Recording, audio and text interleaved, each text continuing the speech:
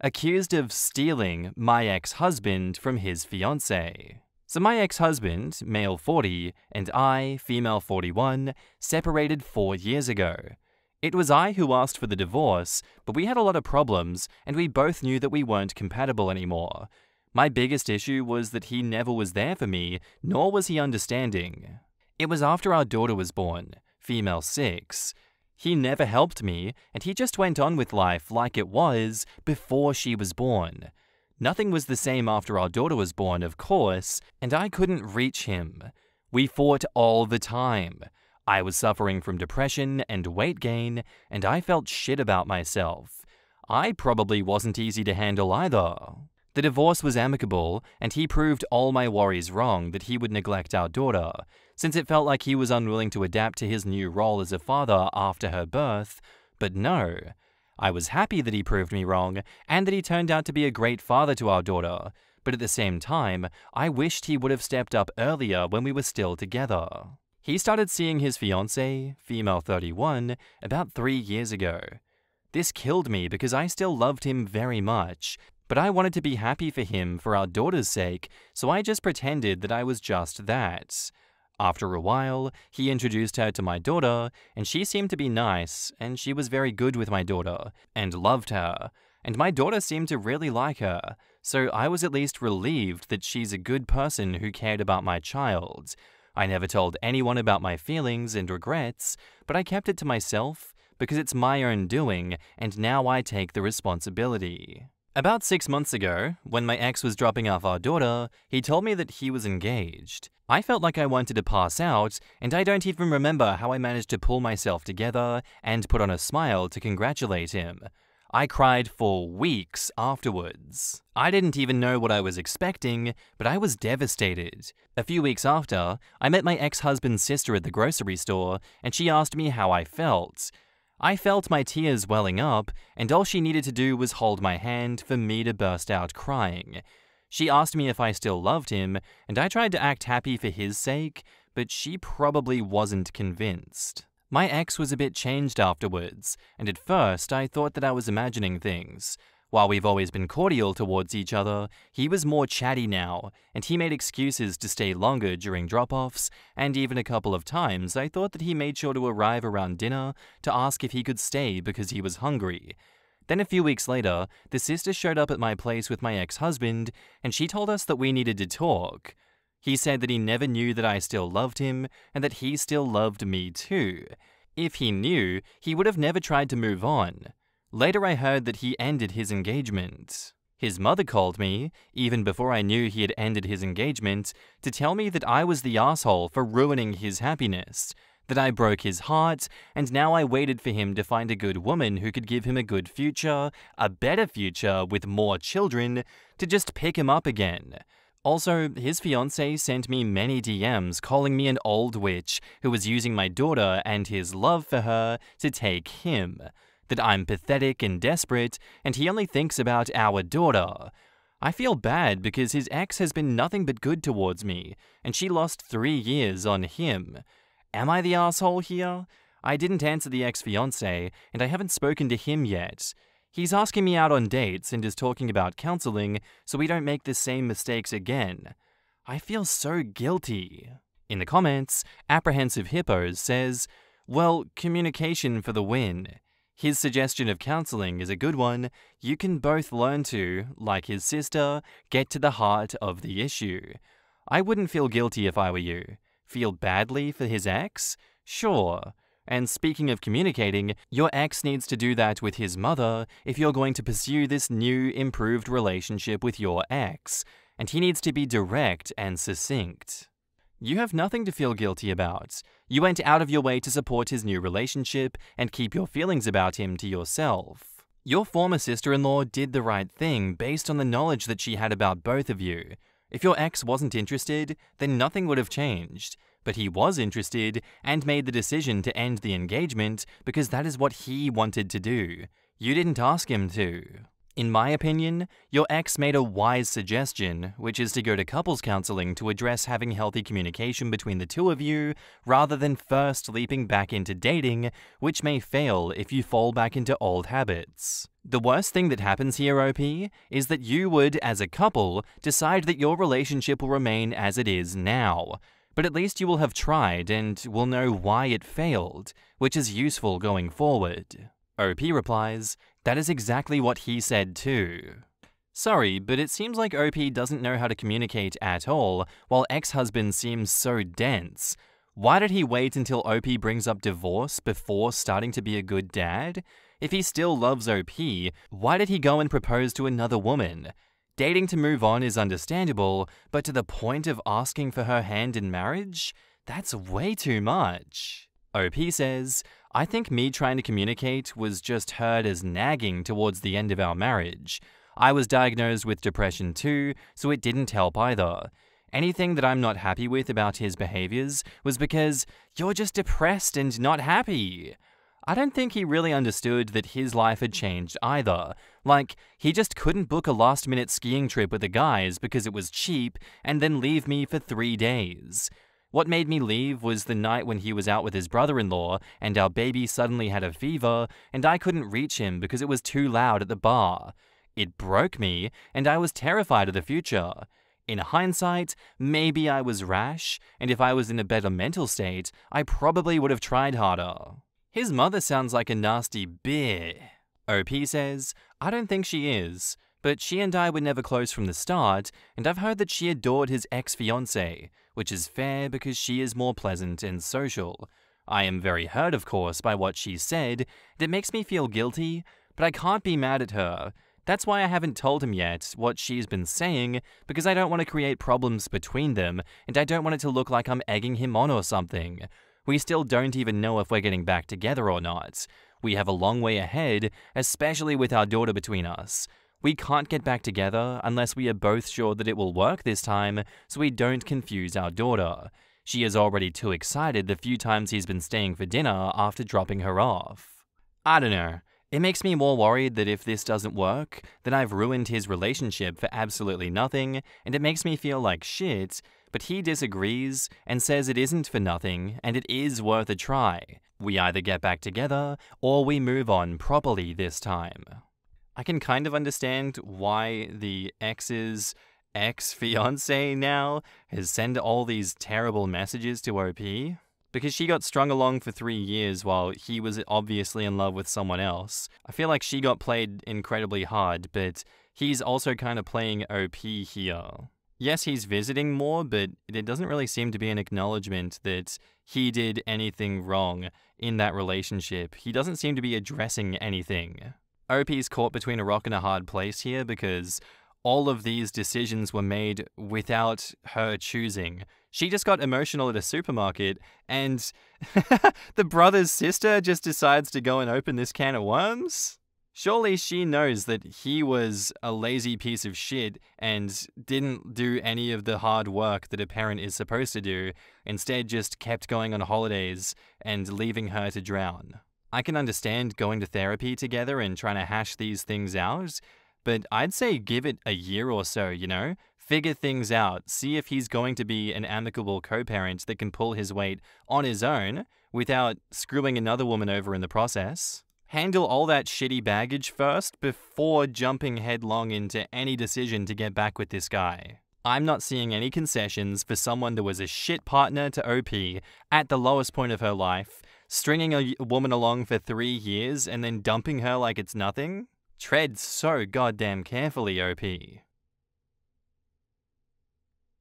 And now, onto the update, titled, "We spent Christmas together as a family, but we are terrified that we would hurt and confuse our daughter." Hi again. This is kind of an update, I guess. Thank you for all of your support. I didn't expect the majority to be on my side. I want to make a little update. My ex-husband has been spending more time with me, often without the knowledge of our daughter because we don't want to confuse her in case this doesn't work out. I love him so much, so I don't know why I'm so terrified. We have also had a couple of therapy sessions together to talk. We will continue with therapy. My husband's sister has been the one taking care of our daughter when we are seeing each other. We go on walks, dinner dates, and therapy. On Christmas, he spent the day with us. There were some problems because he was supposed to celebrate with his parents, my daughter, and his sister, and her family. Mother-in-law refused to include me, so he ended up asking me if we could celebrate at my place. Sister-in-law chose to celebrate with us instead. I had my sister and her family too. Our daughter was very happy about this. Since he has been staying for dinner a few days a week with our daughter, we are frightened about how to proceed. I'm afraid to mess up my daughter. Our plan is for him to move in with us, or that we move to a new house together as a fresh start. Our only problem is that my husband's ex refuses to leave his apartment, and we're gonna need to sell both properties to be able to have one bigger house for a new start. What do you think? Are we hurting our daughter? Anyone here who is or has been in the same situation and can tell me what children think about their parents being together after growing up with them apart? Are we taking it slow enough? In the comments, Professional Chair 28 says, Info. How old is your daughter? Does she remember a point in her life when y'all were together? Was she aware and knowledgeable when y'all split the first time? OP says, she is 6. No, she doesn't remember us being a family. She was 20 months old when her dad and I separated.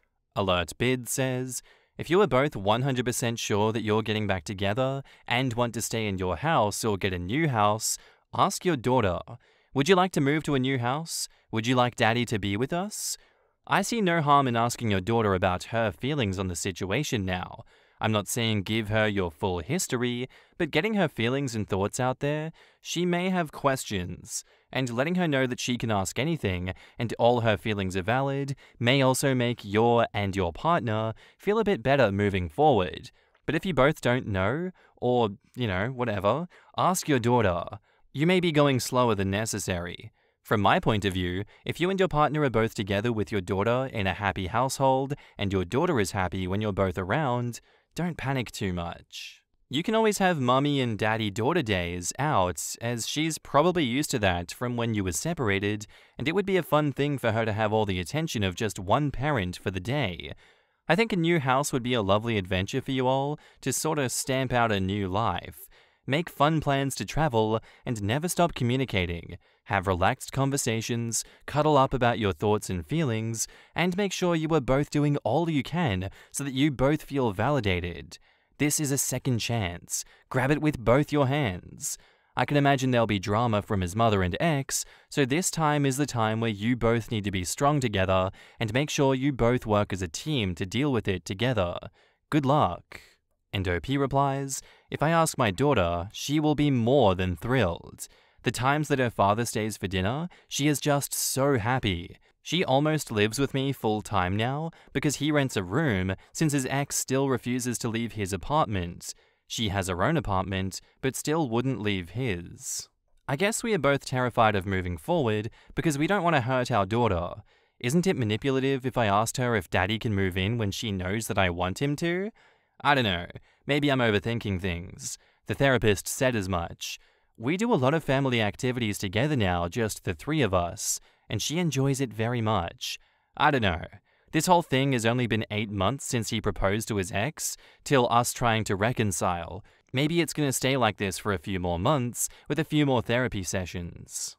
Peter says, this entire thing is just a mess. Most people think they want kids until the kids pop out and their entire social norm changes.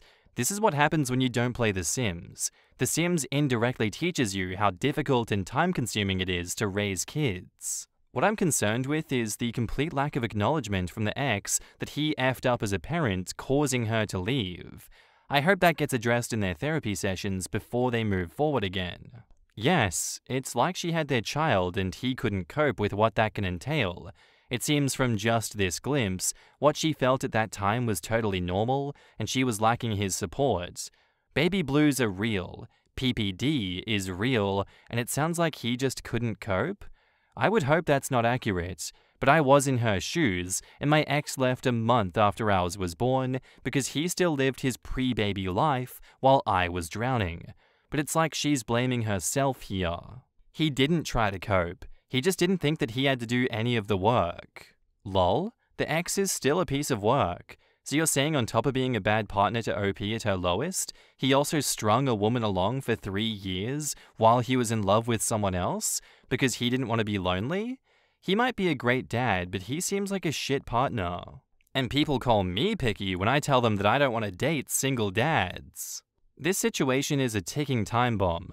OP making these decisions while in her feelings, no acknowledgement of the things her ex did that ended the marriage to start with, his former fiancé refusing to leave his apartment, just yikes all around.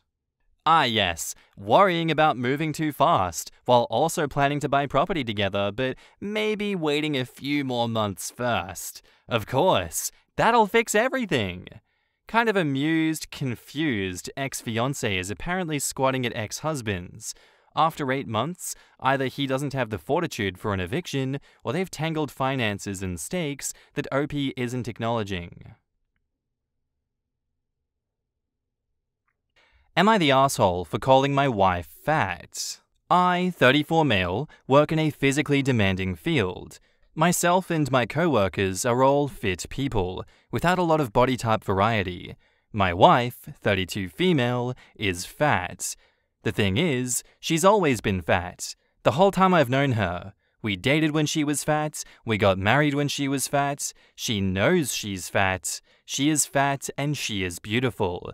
I'm happy if she loses weight, and I'm happy if she stays where she is. I think she is the most beautiful woman in the world as is. One of my co-workers, Julia, 28 female, started complaining that she's too fat to be loved, and fat people don't get to be loved. Julia isn't fat.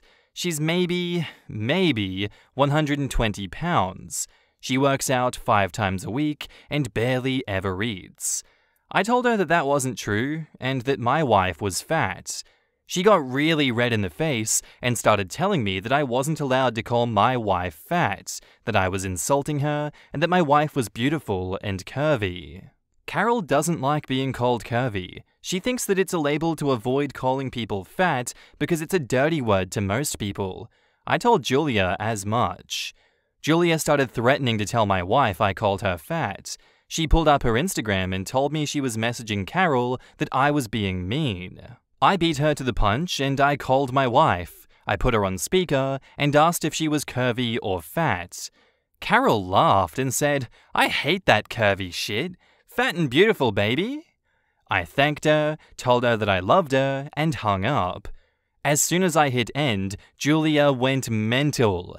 She started screaming that I was abusing my wife, and when I asked how, she said I was clearly brainwashing her into accepting the term fat to try to keep her complacent and from getting away from me.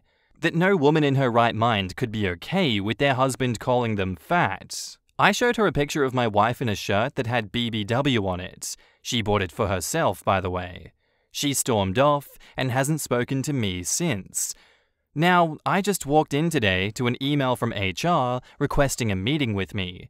I don't think it's a big deal. I have my wife's blog for fat positivity, the shirt, and can easily call her for proof.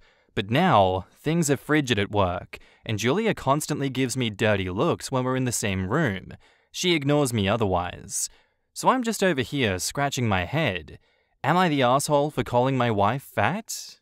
In the comments, Drama and a Headache says, "The difference between your wife and Julia is that your wife loves herself. Julia can't even pretend to." Yup, the HR thing is wild. Imagine fishing for validation from a man, your married co-worker, going off on him for loving his wife, threatening to DM her, and then reporting him to HR. Not the asshole. If anything, Julia may be upset because she can't blame her insecurities on this idea of being fat, or she uses this idea of body positivity to push others into expressing fat phobia that she internalizes. Sounds like Julia was fishing for OP to be like, "Oh no, Julia, are you crazy? You're not fat at all. You're beautiful." But instead, he was like, No, you can still be loved if you're fat. My wife is fat and I love her." So instead of getting the fished for compliment, she got told how much OP loves his wife, and he didn't even tell her she wasn't fat. Julia sounds like she has serious issues, and feeling somehow shamed for her fishing expedition going awry, and that she had basically insulted OP's wife while not getting the validation that she craved, she went full throttle in the direction of trying to shame OP back in an attempt to deflect from her own feelings of deep shame and self-loathing. Not the asshole. And your wife sounds awesome. Julia should get a better hobby because she sucks at fishing. OP says, "My wife is the light of my life. She makes me smile every day, and she's the reason that I wake up in the morning. Thank you. I just want to say that I hope I meet someone someday that talks about me the way that you talk about your wife." Fat isn't a bad word itself. It's as bad as you want to be. Tone and context is everything. Fat is a description. Valid is short, tall, thin, blue, or brown eyes. Fat shaming isn't when someone says, "I am fat," which is true. It's when they're trying to denigrate myself, bashing my self-worth on my weight.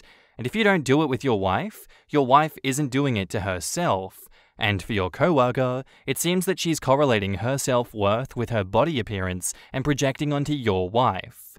Not the asshole.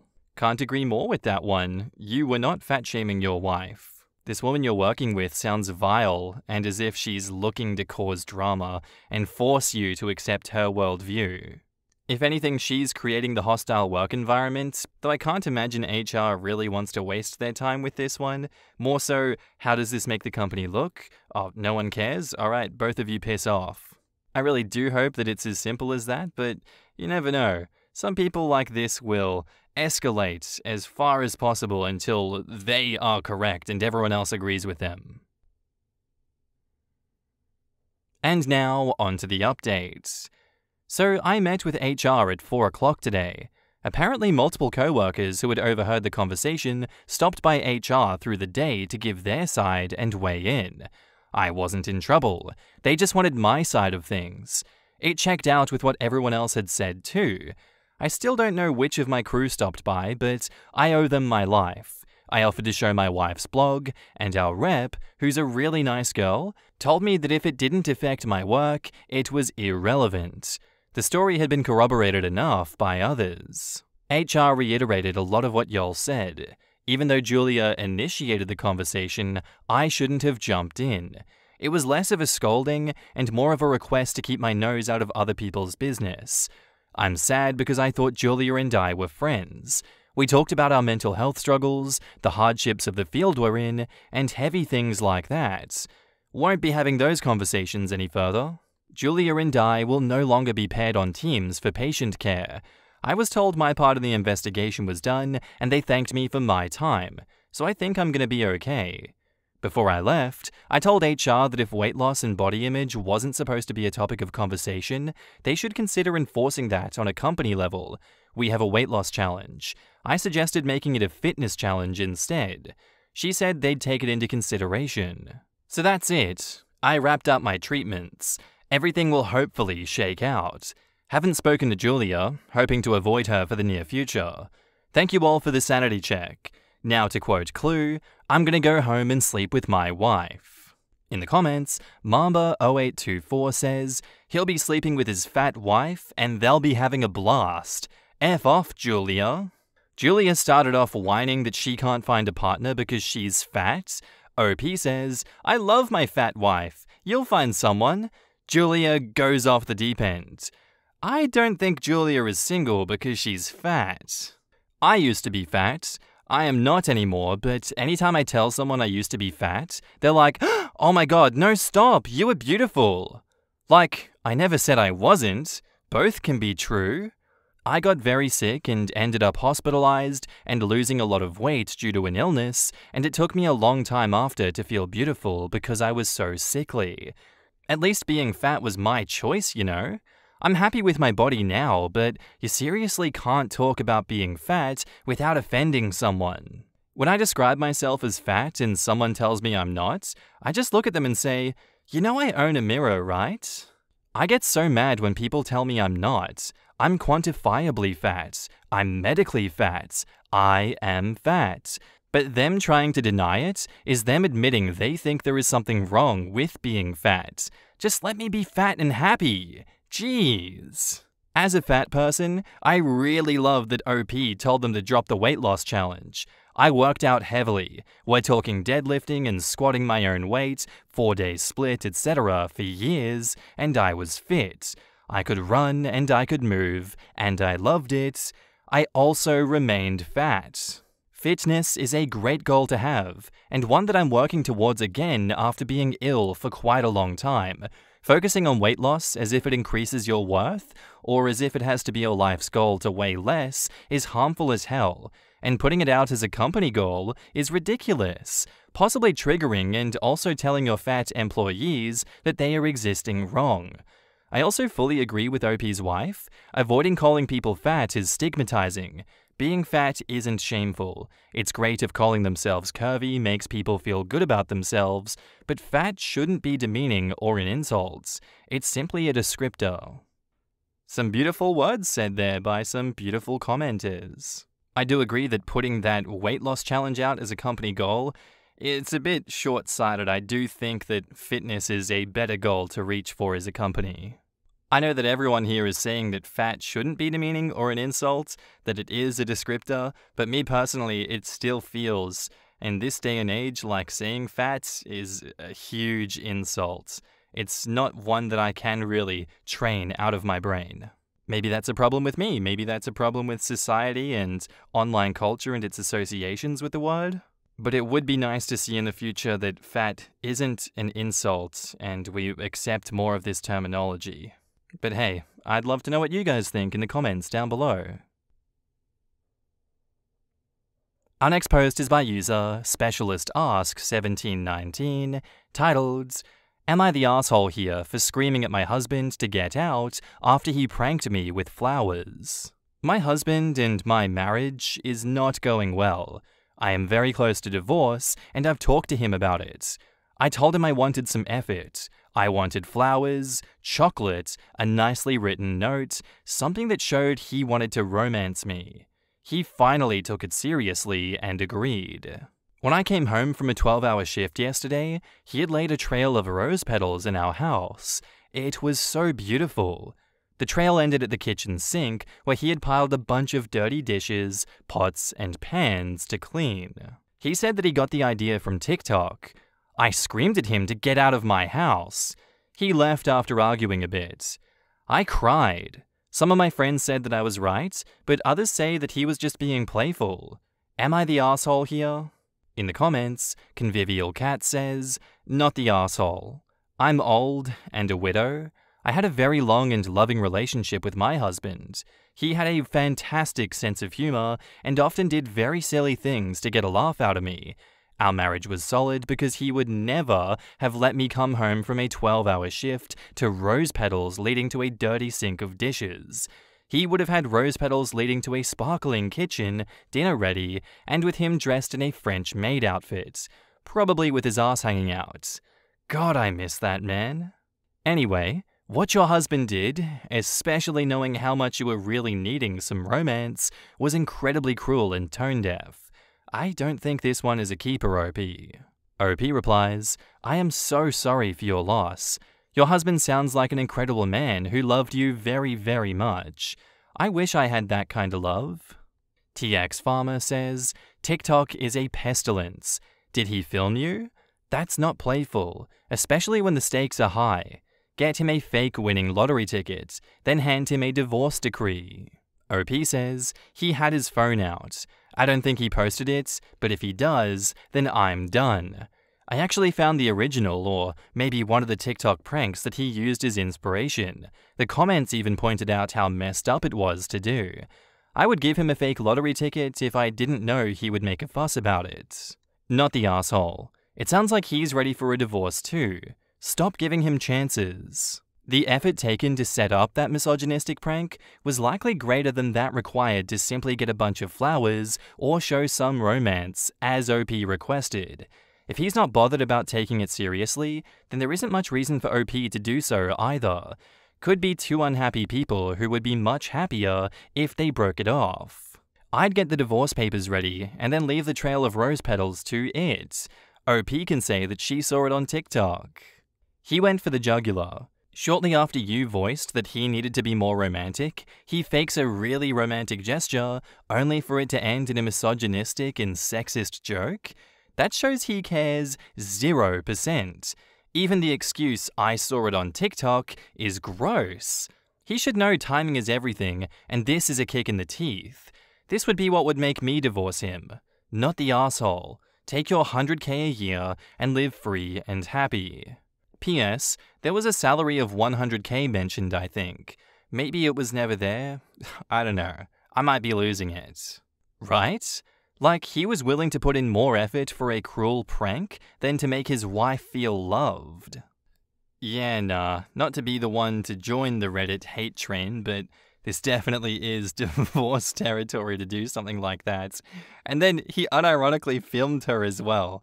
How absolutely cruel can you be?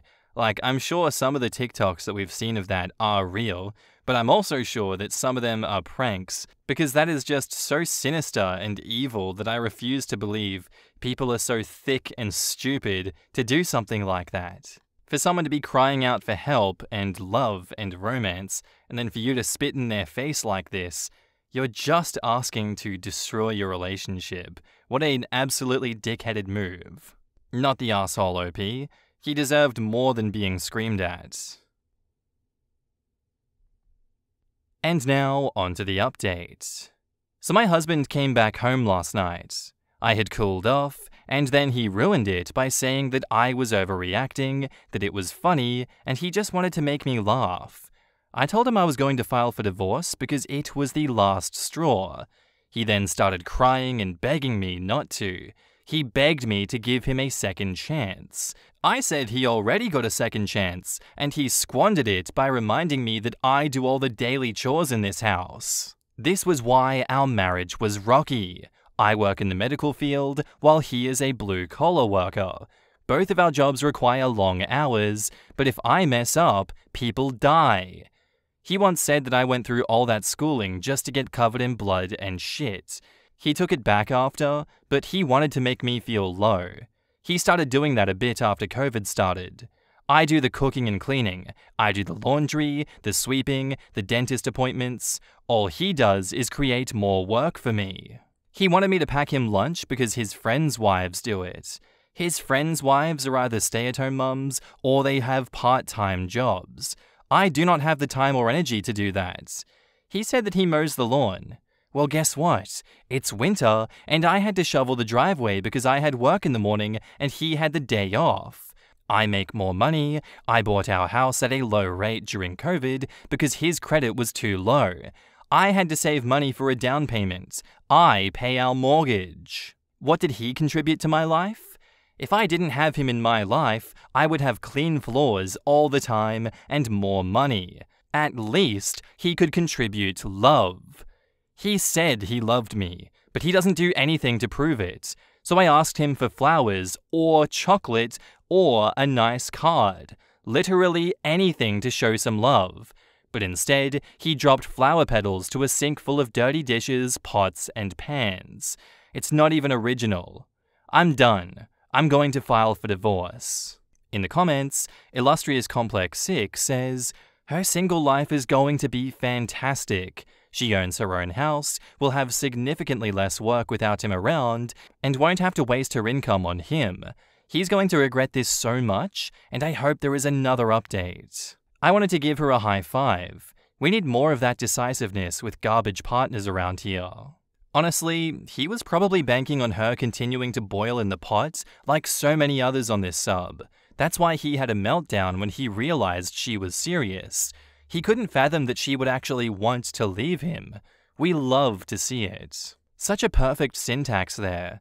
A lot of the time, people would usually say, he didn't think she could live without him. And in many cases, that's the correct insight into the man. But this guy knows she can do shit without him. He used it to prank her. But he's got his puckered lips smooching so far up his own colon about what a catch he is that his narcissistic, self-absorbed brain literally couldn't fathom the fact that she'd want to live without such a prize misogynist shoving his slop at her to clean all the time while he contributes jack shit to the effort. 'cause he's a catch, ladies. Sarcasm. You'll appreciate this anecdote from my retired mother. Back in the 80s, when she just started as the first and only woman at her job, she got really fed up with the nudie calendars in the break room.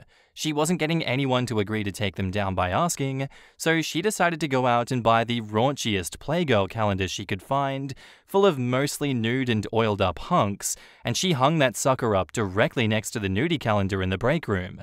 Of course, these pigs all complained, and she told the guys that it had to be fair.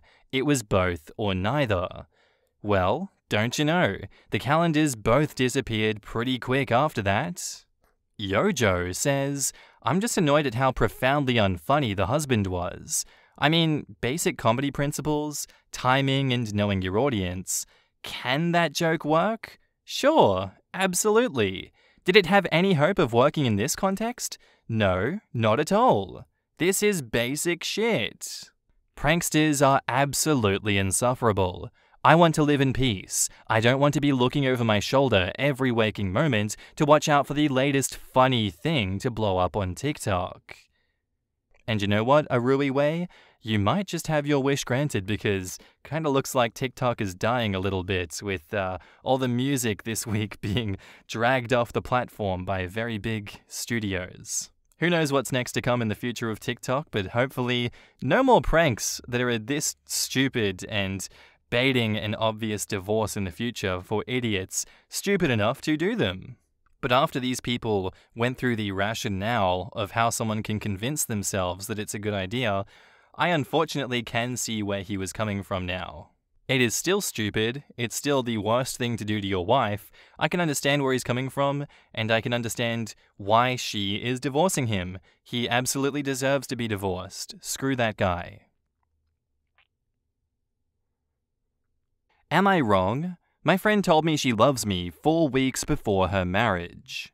My 35 male friend B, 35 female, just told me that she loves me 4 weeks before her marriage, and I'm not sure what I'm supposed to do here. I want to know if I'm doing the right thing.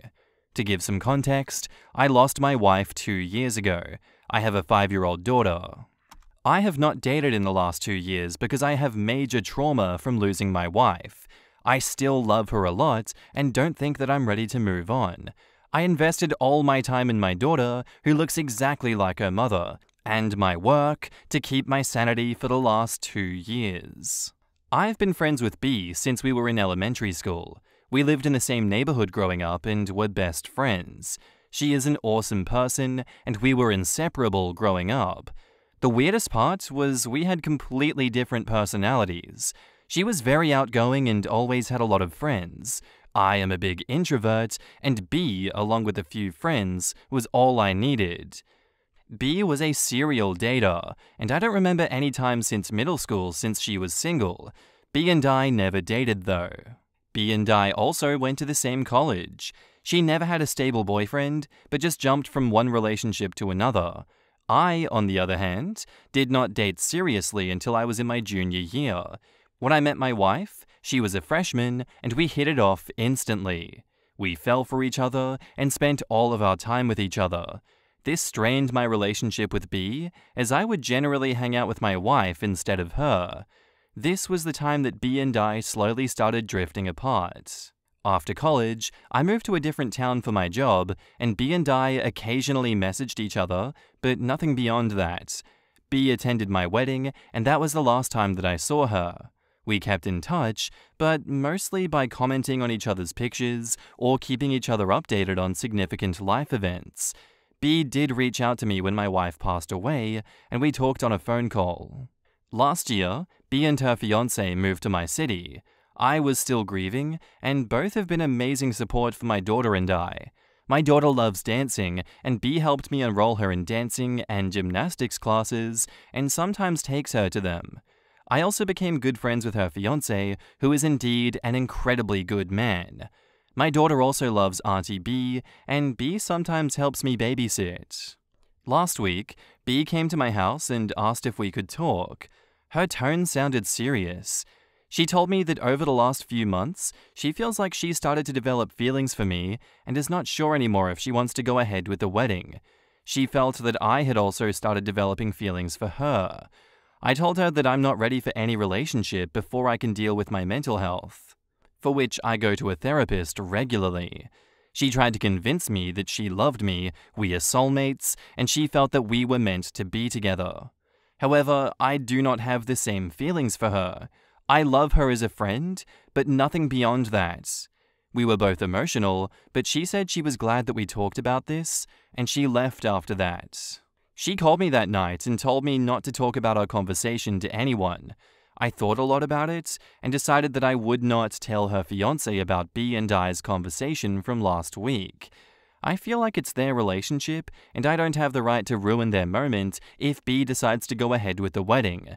However, I feel guilty that her fiancé does not know anything about this and is going into a marriage where B might not be fully ready for it. Can you guys give suggestions on what I should do in this case? Am I wrong for not telling her fiancé about our conversation?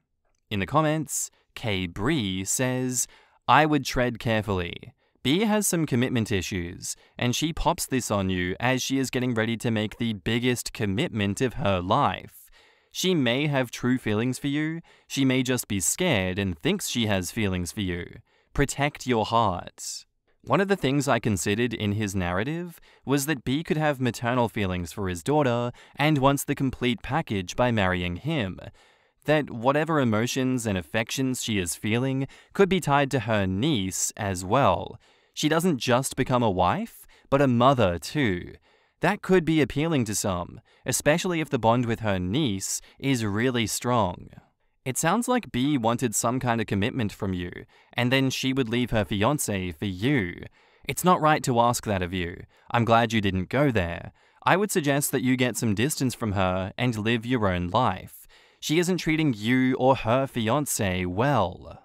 If she was serious about loving OP, she would have already broken it off with her fiancé. She is hedging her bets. She is awful. Yes, out of respect to OP and her fiancé. She has commitment issues and is getting cold feet about the wedding, and you're probably her exit strategy. I would not lose a good friend over this, but would wait and see what occurs. Don't involve yourself in speaking to her partner. She probably would not permanently commit to you either, but she does sound like someone to have as a friend. I wouldn't even keep this person as a friend. Cut ties completely and move on with life. This is a tough one. Yeah, I don't really know about this one. What do you in the comments think of this one? Probably the easiest thing to do in this situation would be what base single that second last comment has said. Don't involve yourself, because if you do involve yourself and she left, she probably wouldn't commit herself to you permanently. Then in that situation, you lose a very good friend and a marriage gets broken and you're probably not going to be friends with her fiancé. You would lose two very good people in your life. You wouldn't be wrong for doing it, it's just those would be the consequences of those actions. But then again, something inside me tells me that a lot of the comments of this video are going to say, you should cut her completely out of your life. What she's done is immoral and is reprehensible. And yeah, I can see where you're coming from with that. I can see why a lot of people wouldn't keep this person as a friend. I think it really just boils down to how involved do you want to get in this situation. Because either choice you make, I don't blame you, because it is quite a tough one. And now, onto the update. A month ago, I wrote a post regarding my friend Bree telling me that she loved me only 4 weeks before her wedding. The last month has been crazy, and my whole world has been turned upside down. Again, for context, I lost my wife 2 years ago, and we have a 5-year-old daughter. Bree and her fiancé Jason, around 33 male, moved to our town a year ago. And we've reconnected as friends, and they've done a lot to cheer me up during this year and bring my life to normalcy. After Bree told me that she loved me, I told her that I was still not ready to move on, as I still miss my wife. She said she understood, and I didn't hear from her or Jason for a few days. The guilt was killing me, as I wasn't sure if I should tell Jason about what she told me. Thanks to everyone who commented on the post, it helped me think the situation through. I finally called B after a few days and asked her to meet me for lunch. I talked to her and asked her if she was going to go ahead with her wedding. She broke down and told me she wasn't sure. I told her that she should at least talk to Jason regarding her feelings and not be dishonest with him. I also assured her that I wouldn't say anything to Jason, but I just wanted her to be happy. She said she understood and left. That night, I put my daughter to sleep and was watching TV. Around 9:30 p.m., I heard a loud knock on my door, and it was Jason. I opened the door, and he was in tears. He started yelling at me and asking me why I had to steal Bree out of all people. I tried to calm him down, but he just kept on shouting. I was trying to get him to sit down on the bench on our porch. I told him my daughter was sleeping upstairs, but he slowly was getting more and more physical. He punched me in the face, and I was able to push him off. I told him to get out of my house, and he sat in his truck and drove away.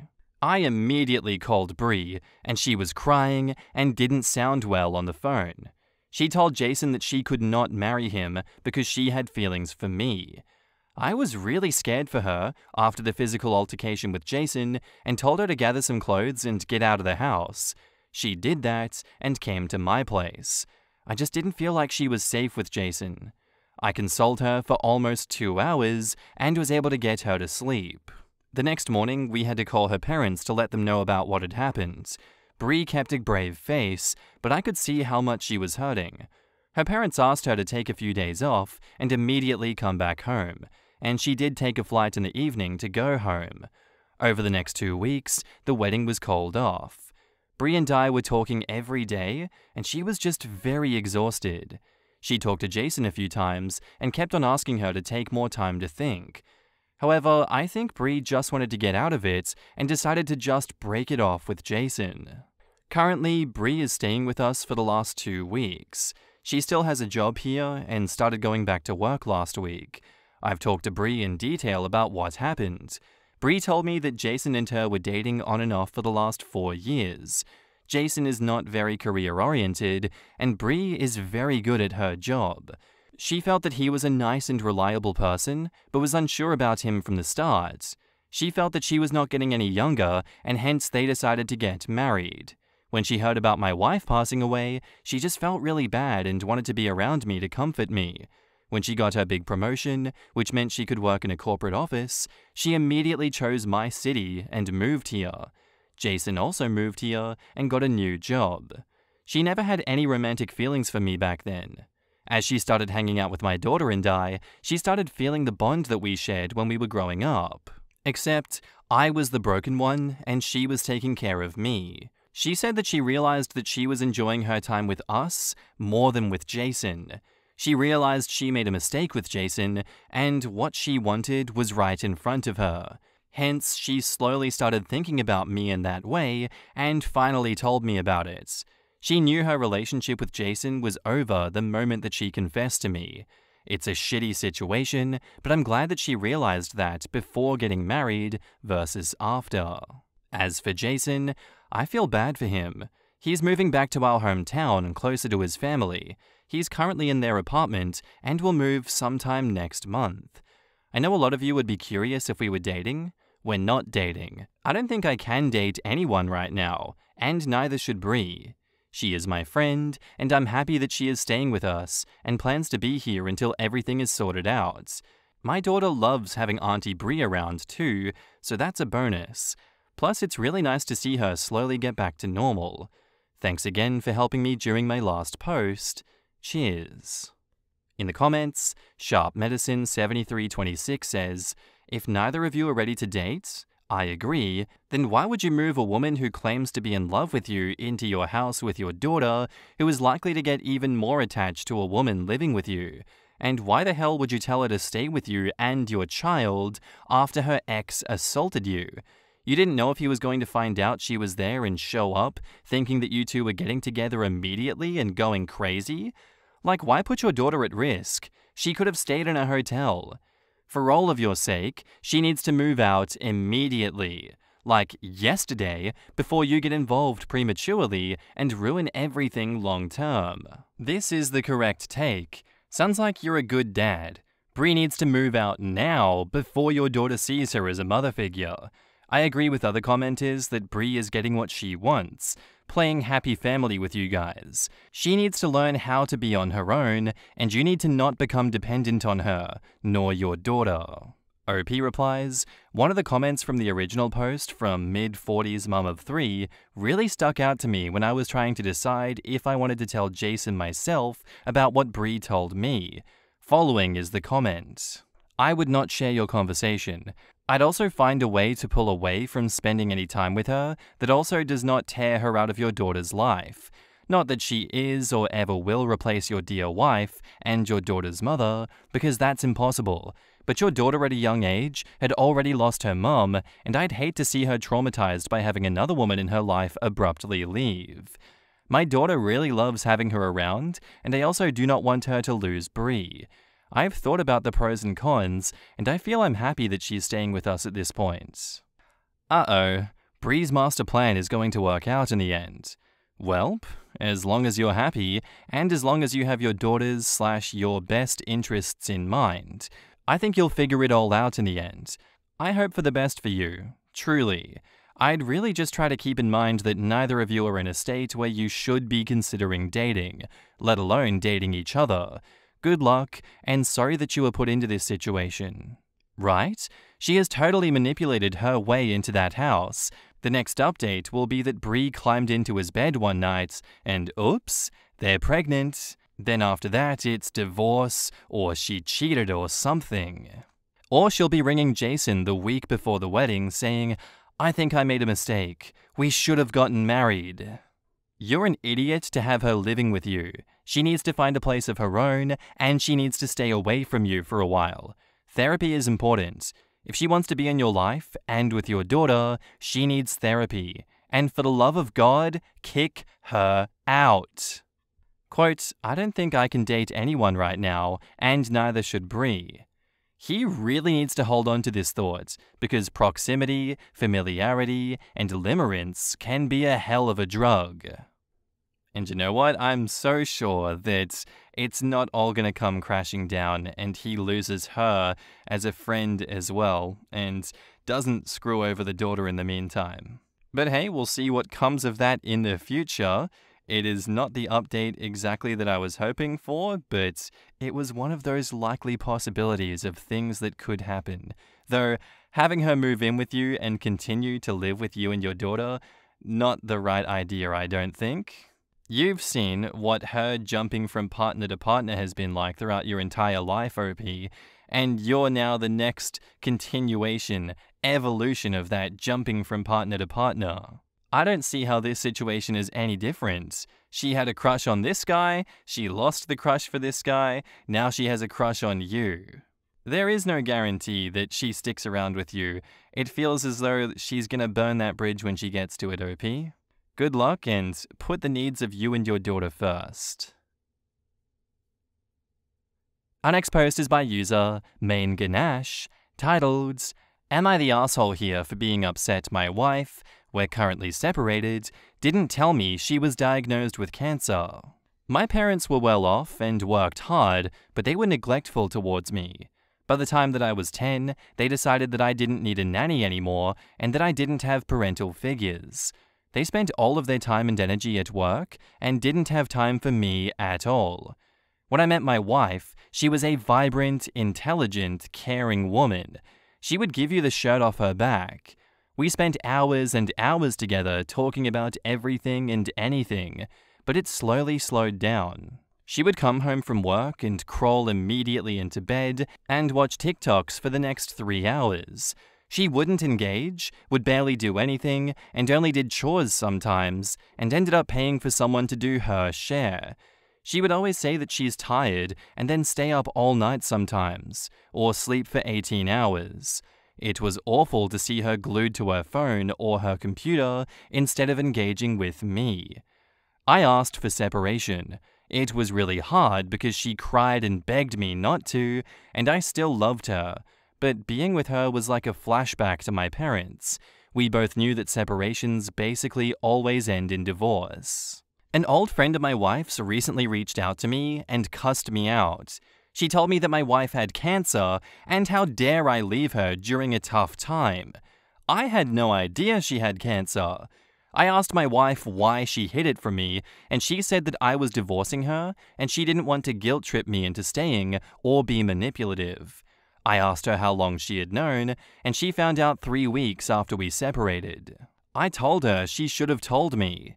I had noticed her hair seemed thinner, and she just seemed frailer overall, but she brushed it off as being stressed. Honestly, I'm really upset that she didn't tell me. Do I have a right to be? Am I the asshole here? Edit. Only now did her hair start to thin and she looked weak. She looked obviously ill. For 3 years before that, she wouldn't get out of bed and alternatively sleep through the weekend and stay up on weekdays.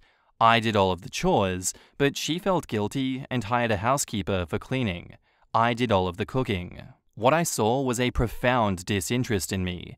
She didn't want to do anything with me. She wouldn't go on a walk with me. She wouldn't go out. She wouldn't read a book. She would just lie in bed watching TikToks. Her daily screen time was 14 to 16 hours. I made doctor's appointments. I cooked food. I tried to get her up. At some point, she just wouldn't even entertain going to the doctor. After years of telling me that there was nothing wrong with her, doctors saying she was lazy, and blood tests showing no issues, and her still lying in bed, I was tired. If we had known that her body was shutting down, of course I wouldn't have left. I just wish she actually went to the appointments I had set up before I asked for a separation. I'm going to help her in any way that I can. In the comments, Salt version 5918 says, me. She looked sick, but whatever. Me. OP replies, I asked what was wrong, and if there was anything that I could do to help. I even dropped off a few meals because she was too tired to cook. Would I have separated if either of us knew she had cancer? No. Oh, you asked 2 questions and even dropped some food off? What a generous, magnificent man. Sure, poor OP. He did everything in his power, probably gonna win the Nobel Prize. Now, seriously, what's wrong with you? How can you be so self-absorbed? Impossible Peach says, you're the asshole. You noticed her hair was thinner and she looked frail. Clearly, something was physically wrong with her and her doctor was being dismissive. You were her husband. You should have been her advocate when she was too weak to advocate for herself. You were so wrapped up in your emotions and childhood trauma that you neglected your wife. And OP just repeats what they said in the edit, ending with, I'm going to help her any way that I can. Cap OK replies, and yet you didn't advocate for her? You didn't think, no, something else has to be wrong. It sounds like you dismissed her. Leave her the hell alone now that you've made your decision. You separated from her. OP says, she wouldn't go. I made specialist appointments and begged her to go to them. She just refused. I tried offering her therapy, and she said she didn't need it. I couldn't drag her to the car. Also from OP, they say, she went to a primary care physician and they drew blood there and sent it to labs. She told me that he said she was just lazy. She said she was being lazy and a bit burnt out. I made specialist appointments. She refused to go to them because the original doctor said she didn't have depression, she was just lazy, and her blood tests came back normal. Only after we separated did she go to a doctor again. I think a lot of these comments are just the classic Reddit reactionary type that we're very used to here. I do think that OP did everything in their power to get her tested and properly looked at, and she refused every step of the way. She just said, oh yeah, you know what? I am lazy. I am burnt out. I'm not going to go get a second opinion. Their relationship dynamic changed into a place that was unacceptable for it to continue in the way that it was, and OP tried everything to get things back to the way they were. OP tried everything to get an explanation, to get some help, and the wife didn't want to cooperate with him. I think you're absolutely not the asshole for this one, and I think you are well within your right to be upset that your wife only went to get reevaluated 3 weeks after you separated and then didn't tell you. You are more than deserving to be upset about this one because potentially if it's at a stage that she's going to die from it now and it's untreatable, you deserve to feel upset. It's not all about you, like that commenter said. It's an unstoppable force against an immovable object situation. I don't know what more you could have done, and I don't think you're an asshole for what you did do.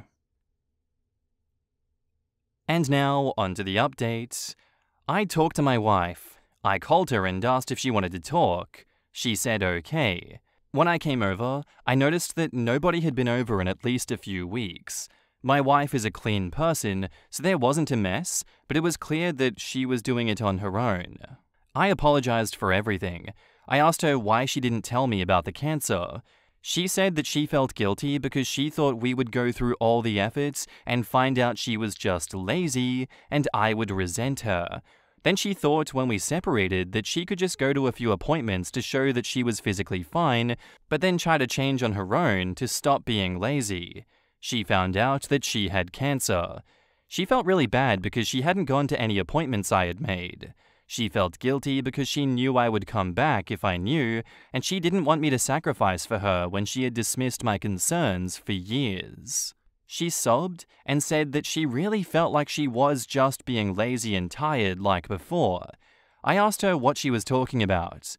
A few times during school, she had these intense periods of being really tired and unable to get out of bed. Her parents took her to a doctor, but there was nothing wrong.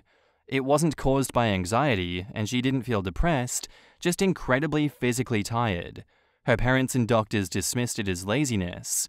I don't like her parents. I said it didn't sound like laziness. It sounded like a real medical issue. I'm going to help her figure it out, but to me, it sounded like an autoimmune disease or flare-up. I told her that I always believed her. I believed her when she said she was just lazy after 3 years of trying to get her to a doctor, and I would have believed her if she had been honest with me and told me about what she went through as a kid. She just kept sobbing. I comforted her. After she cried, I checked her fridge for food. There were only a couple of things in the fridge, including some frozen food that I had dropped off before. I asked her if she wanted me to go grocery shopping or come over to my apartment for some food. She chose my apartment. I grabbed a few things for her, and I took a laundry basket of dirty clothes to wash. At my apartment, I drew her a bath and cooked dinner for us. She didn't have any clean pajamas, so she wore mine, and we had dinner. She just kept saying thank you, and I told her she didn't have to thank me. She's my wife. Of course I'll take care of her through cancer. She said she made me do all of the chores before too, and she didn't want me to go through that again. I told her she was sick and tired, and I can do everything again if she stays honest with me about how she feels and doesn't dismiss it as her being lazy. We ended up cuddling, and she fell asleep pretty quickly. She's been asleep and awake through today and yesterday. She's been a bit clingy to me, and she looks a lot more comfortable. She's probably going to stay in my apartment, so we'll have to figure out how to break the lease on hers. I'm not going to divorce or abandon her. She needs a lot of support. In the comments, Steampunk Harley says, "Damn, being dismissed and being told she's just lazy did a real number on her. Poor woman dismisses herself so no one else does. I'm glad you stuck with her and got her to talk about it. It must have been so difficult for the both of you. Hopefully she'll enter therapy and work through that damage that she internalized. She was so afraid of being rejected and called lazy that she tried to go through cancer alone. Screw her parents. And the doctors who shrugged and called her lazy. People in OP's original post were calling him a liar because doctors would never do that. Those people should look up how much more women are dismissed when they have actual real symptoms by doctors who think they're just emotional, lazy, and exaggerating. There is a real effing bias in medicine. I have scleroderma, which is a really bad autoimmune disease that will kill me. I went through doctor after doctor that said it was all in my head before finding a doctor that believed me and tested for autoimmune diseases. So I can verify this is real. Hinky as Hell says, "A lot of men leave when their wife gets a diagnosis like this. You were struggling in your marriage and already separated, and you are now putting all of that aside to love her through this. As a 43 female, married 20 plus years, who has chronic mental and medical illnesses, and a husband loving me through it, this makes me so happy to read. I wish the best outcome for your wife and for your marriage. Jesus Christ, this hits hard. My dad was diagnosed with cancer in October 2022. Before that, both my mum and I noticed that he wasn't looking too good and becoming lethargic. He dismissed it, saying he was just feeling lazy. After he died last year, I realized he was sick for years, but none of us, not even him, knew how sick he really was. Those comments are pretty appalling. They sound like they've never seen a family member deteriorate slowly and dismiss it entirely until it was too late. My dad thought that he had a rotator cuff injury. Turns out his body was riddled with cancer. He died 3 weeks after his diagnosis. F cancer. I just want to say I have sympathy for every single person in this post, except the me commenter.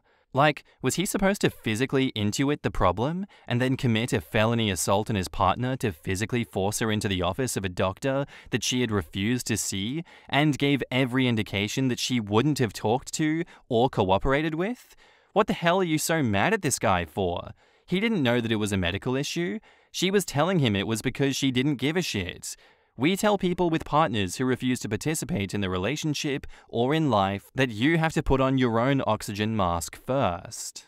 I always hate commenters who say shit like, you need to make them go to a doctor, like OP should force them at gunpoint. Lamau? I know. Like, ma'am, how? If begging, bribing, civil discussion, and scheduling a ton of blown-off appointments yourself haven't worked at all, the next steps available to make someone do what you want them to do are pretty much all crimes. For real, I begged my husband to go to the doctor for years. He would tell me all the time that he would go, but never did. Until I left. Until I said that I was tired of watching him literally die a long, slow death from a manageable disease that he was just refusing to manage or get any medical input on. There was nothing else I could do. My 30 female, husband, 34 male, keeps sneaking out in the middle of the night. As the title says, my husband keeps sneaking out in the middle of the night. For basically as long as I can remember, I've gotten up at around 4 a.m. or so to go to the bathroom in the middle of the night. That's just how my body is. And lately when I do so, I won't find my husband in bed. In fact, I can't find him anywhere. He does have pretty bad insomnia, and sometimes on really bad nights, I would find him in the living room watching TV or playing a video game. Also, it's not every night. It's maybe every other night that he's sneaking out. I'm trying not to let it bother me, but this has been going on for about a month now, and I'm starting to get really annoyed and worried about where he's going, and what he's doing at such weird hours of the night. It happened again the other night, and I stayed up until he decided to come home at 6 a.m. Mind you, I don't know how long he was actually gone, just that he hadn't been there from about 4 a.m. until then. I admit I was pretty cranky and annoyed when he got home, and I asked him where he had been. He told me not to worry about it, and let's go back to sleep. I kept pushing, and he said he just goes out for a walk. I wasn't satisfied with that answer, but the conversation kept going back to he just takes a walk to burn any extra energy or to clear his head when he can't sleep. So I decided to drop it, as I was pretty tired and had to be up in an hour to go to work anyway. Well, it happened again tonight/this morning. I got up to go to the bathroom, and I couldn't find my husband anywhere. Again, I was really annoyed, and I stayed up to see when he would get home. It was 5:35, so that's an improvement at least. When he got home, he looked so sleepy and climbed into bed, and without saying a word, I got out and took my pillow and blanket and came to the couch, where I am now. I know it's petty to give him the silent treatment, but I'm frustrated and I just want to be by myself right now. I can hear him snoring, so I guess his walk worked. I'm not sure what to do now. I'm exhausted, and I honestly just want to know the truth. Should I confront him? I'm not big on confrontation, but at the same time I really want to know what's going on. In the comments, Big Dracow says, I mean, he told you he's going for a walk. If you don't believe him, check if it's true. But be aware that this will probably destroy his trust in you if what he does really is just walking. I don't think anyone would be stupid enough to get up in the middle of the night to go do what? Cheating? And then come back to sleep? That would be quite stupid, wouldn't it? The fact that you are not accepting his explanation underlines other problems in your relationship, and he needs to seek help for that insomnia because it will affect his health badly. OP says, I do have PTSD and abandonment issues involving an ex leaving in the middle of the night and not coming back for a week. And he actually was cheating. Not necessarily in the middle of the night, but in general. And when he came home, he broke up with me to be with his side chick. I know it's been over 10 years, but I guess I never really got over that. And I agree he does need to get his insomnia checked. I've been saying that for years. Another commenter says, Info. Do you have any reason to believe that he might be cheating? Can it be possible that he's walking because he needs to burn off some energy so he can go back to sleep? And OP says, I know that logically he might just be going on walks, but I've had an ex in the past leave me in the middle of the night and not return for a week, and then break up with me. And I'm now realizing that I probably have unresolved issues around this. Other than this, I can't think of any other reason. Arion says, why should OP automatically have to just take his word? Would he do that if the roles were reversed? Even if he is just walking for 2+ hours seems excessive. I would absolutely have a conversation with him and explain, though you shouldn't have to unless he's just dense, that odd behavior warrants questioning and he shouldn't be shocked by that. And OP says, and that's basically my issue. Why are the walks so long? Am I crazy for thinking that it's weird to take hours-long walks at 4 a.m.? It's weird that he didn't mention it until you caught him.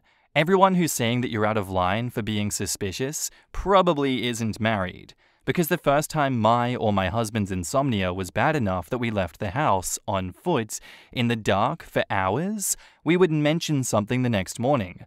Like, wow, crazy, right? But it really helped, so I might keep taking walks. Checking in with your life partner like this isn't controlling, it's for safety. He doesn't need your permission, but if he's outside in the middle of the night, you should know. What if he doesn't come home one morning? You call the cops and report him missing, and all you can say is, I don't know, he says he walks for hours at night, but I have no idea where he went or where he could be. I actually am constantly sharing my location on my phone with my husband, my mum, and my best friend for reasons like this. Your husband can do what he wants without permission, but not without giving you a heads up as a courtesy.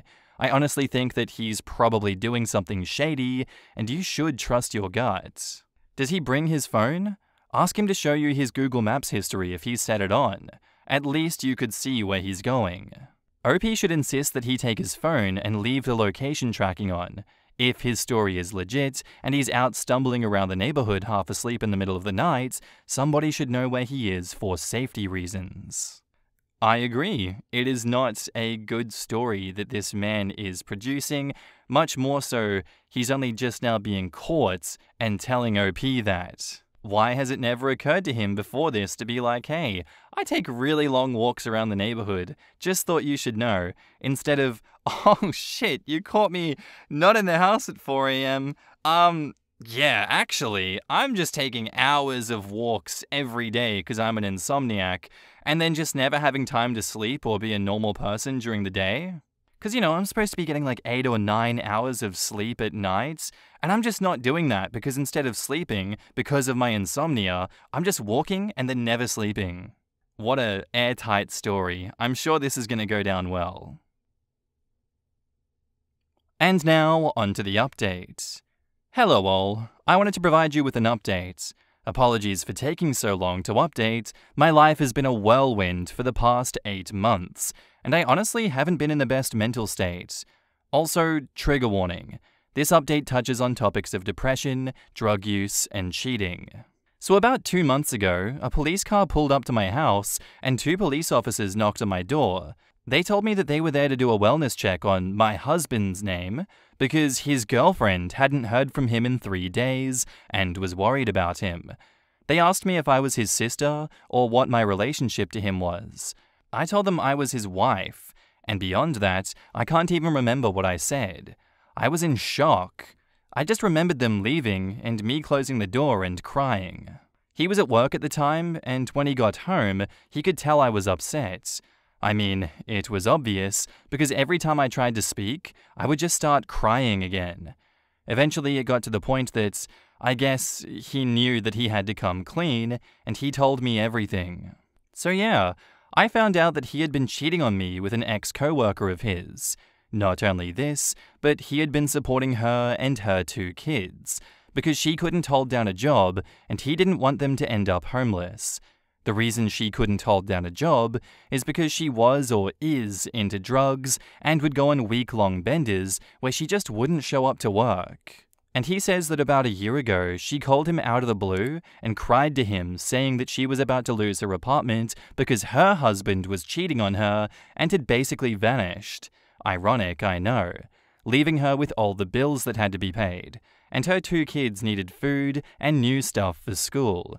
He says that at first it was just financially supporting her and her kids until he started doing the drugs with her, and that's when things escalated.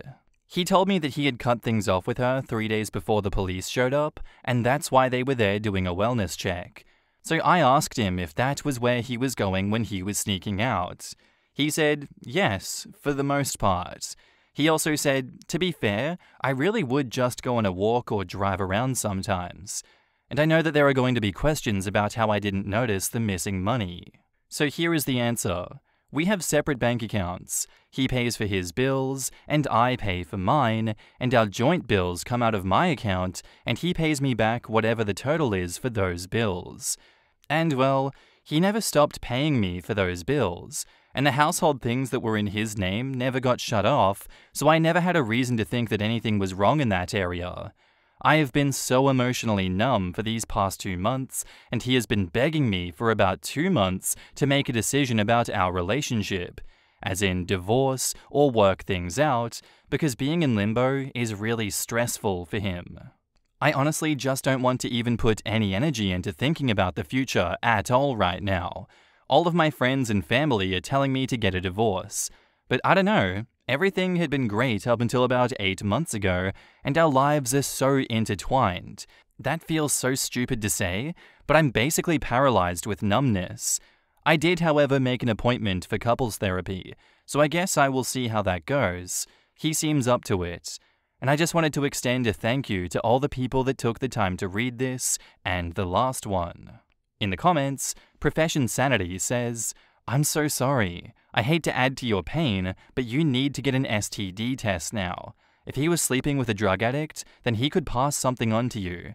Please think seriously about seeing a divorce attorney to see about your options. STD test was the first thing that I thought of too, and then also, divorce this man. Your life is not intertwined enough to stay with someone who would only confess because he got caught. Change your couples therapy to personal therapy and find some self-love and self-respect. If your best friend told you this was happening to them, what would you advise them to do? Move on. Everything is always great, right up until it isn't.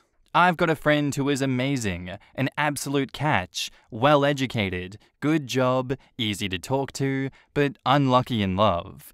And this guy is able to score a side chick and somehow be able to convince his wife that he's worth holding on to? How some people can be awesome and stay single despite trying, and others seem to have unbreakable relationships despite being utter shit, blows my mind.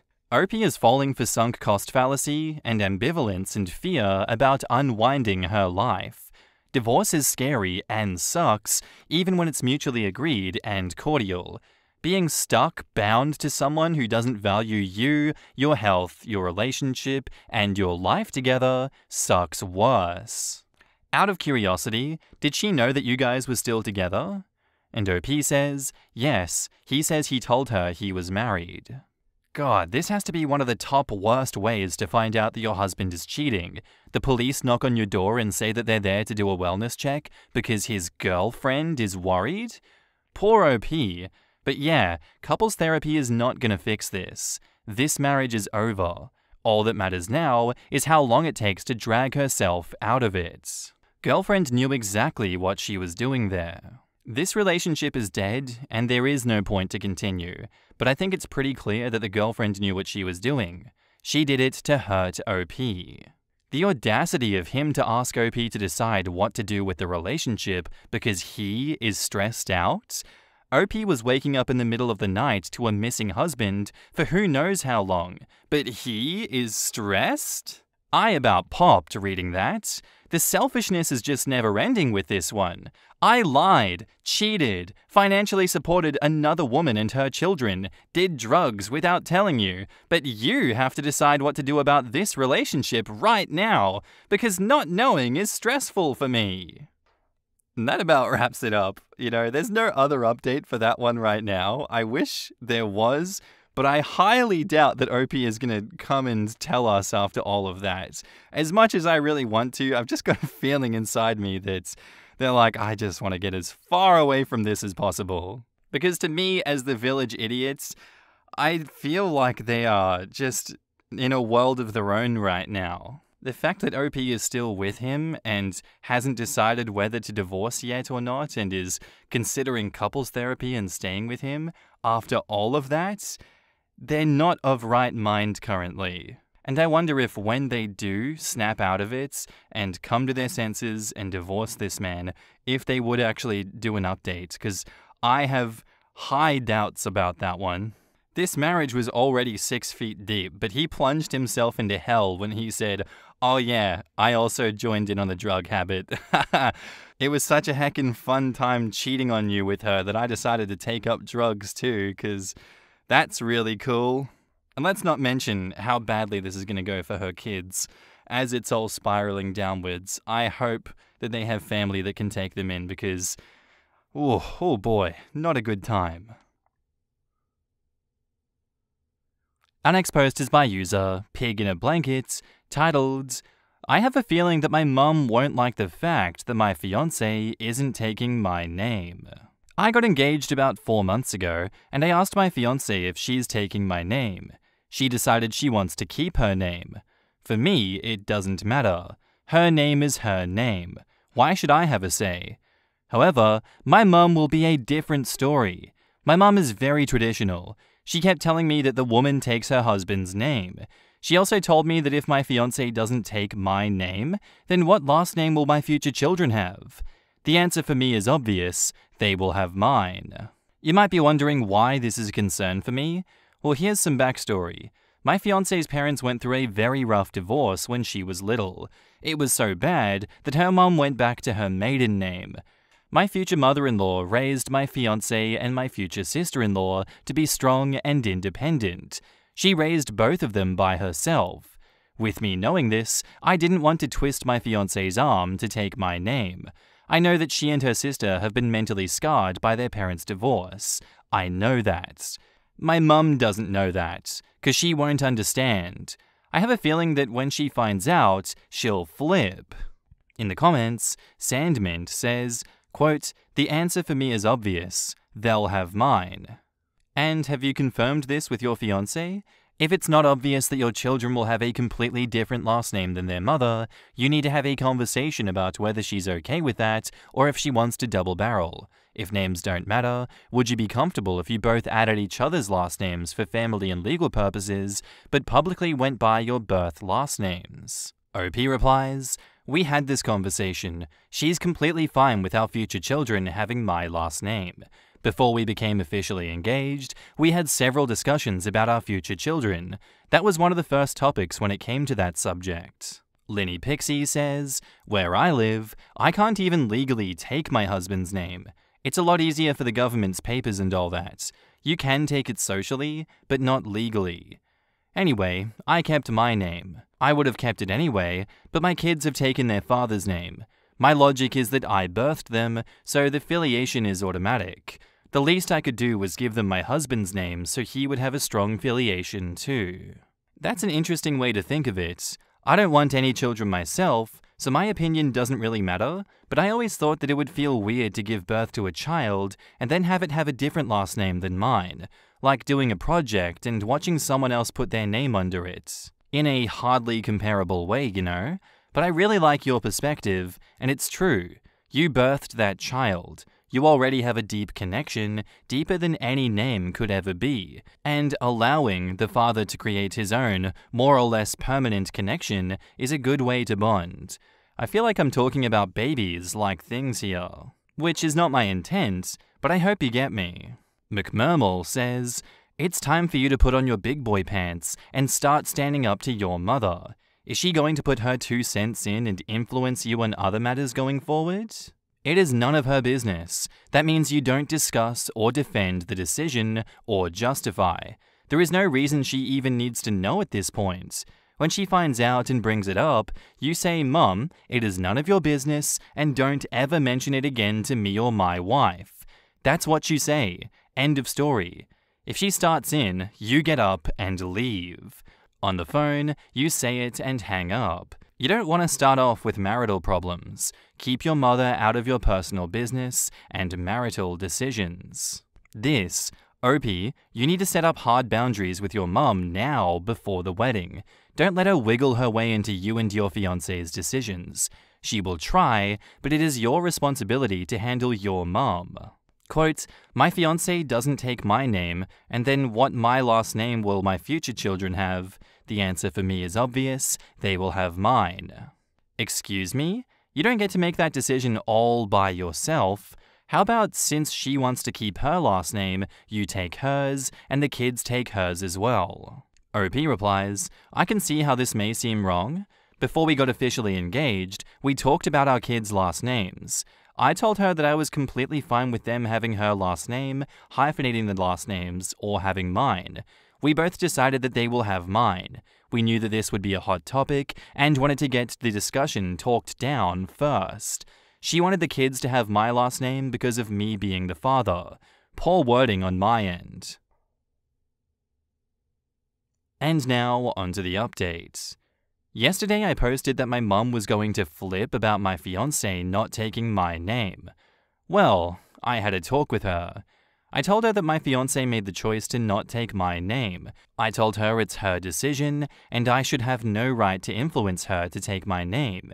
She freaked out a little. I'm going to be honest, it was a little frightening. Once she calmed down, she accepted it. We hugged it out. I'm close to my mum. We've been through a lot together. The last thing I ever want to do is make her upset or break her heart. She understood that my fiancé has her reasons, which I did not disclose to her the actual reasons. She knows that my fiancé is a very strong and independent person. She's seen it. It was a long talk, but it worked out. To those who called me out on my kids taking my name, I had poor wording on the original post, and that's my fault. I want to clear things up on this. Before my fiancé and I got officially engaged, we talked about this subject. I told her that I'm completely fine with our kids having her name, hyphenating our names, or having mine. She wanted the kids to have mine. Is it too early to have this type of conversation? Some of you said that it was, and some of you said that it wasn't. Both of you are correct, in my opinion. Some of you commented that we should take each other's names. And honestly, that's not a bad idea, but I have my own little business with my last name being in the name of the business, and she's a well-respected dog trainer at her workplace. It wouldn't work out, but the suggestion was valid, and I appreciate that.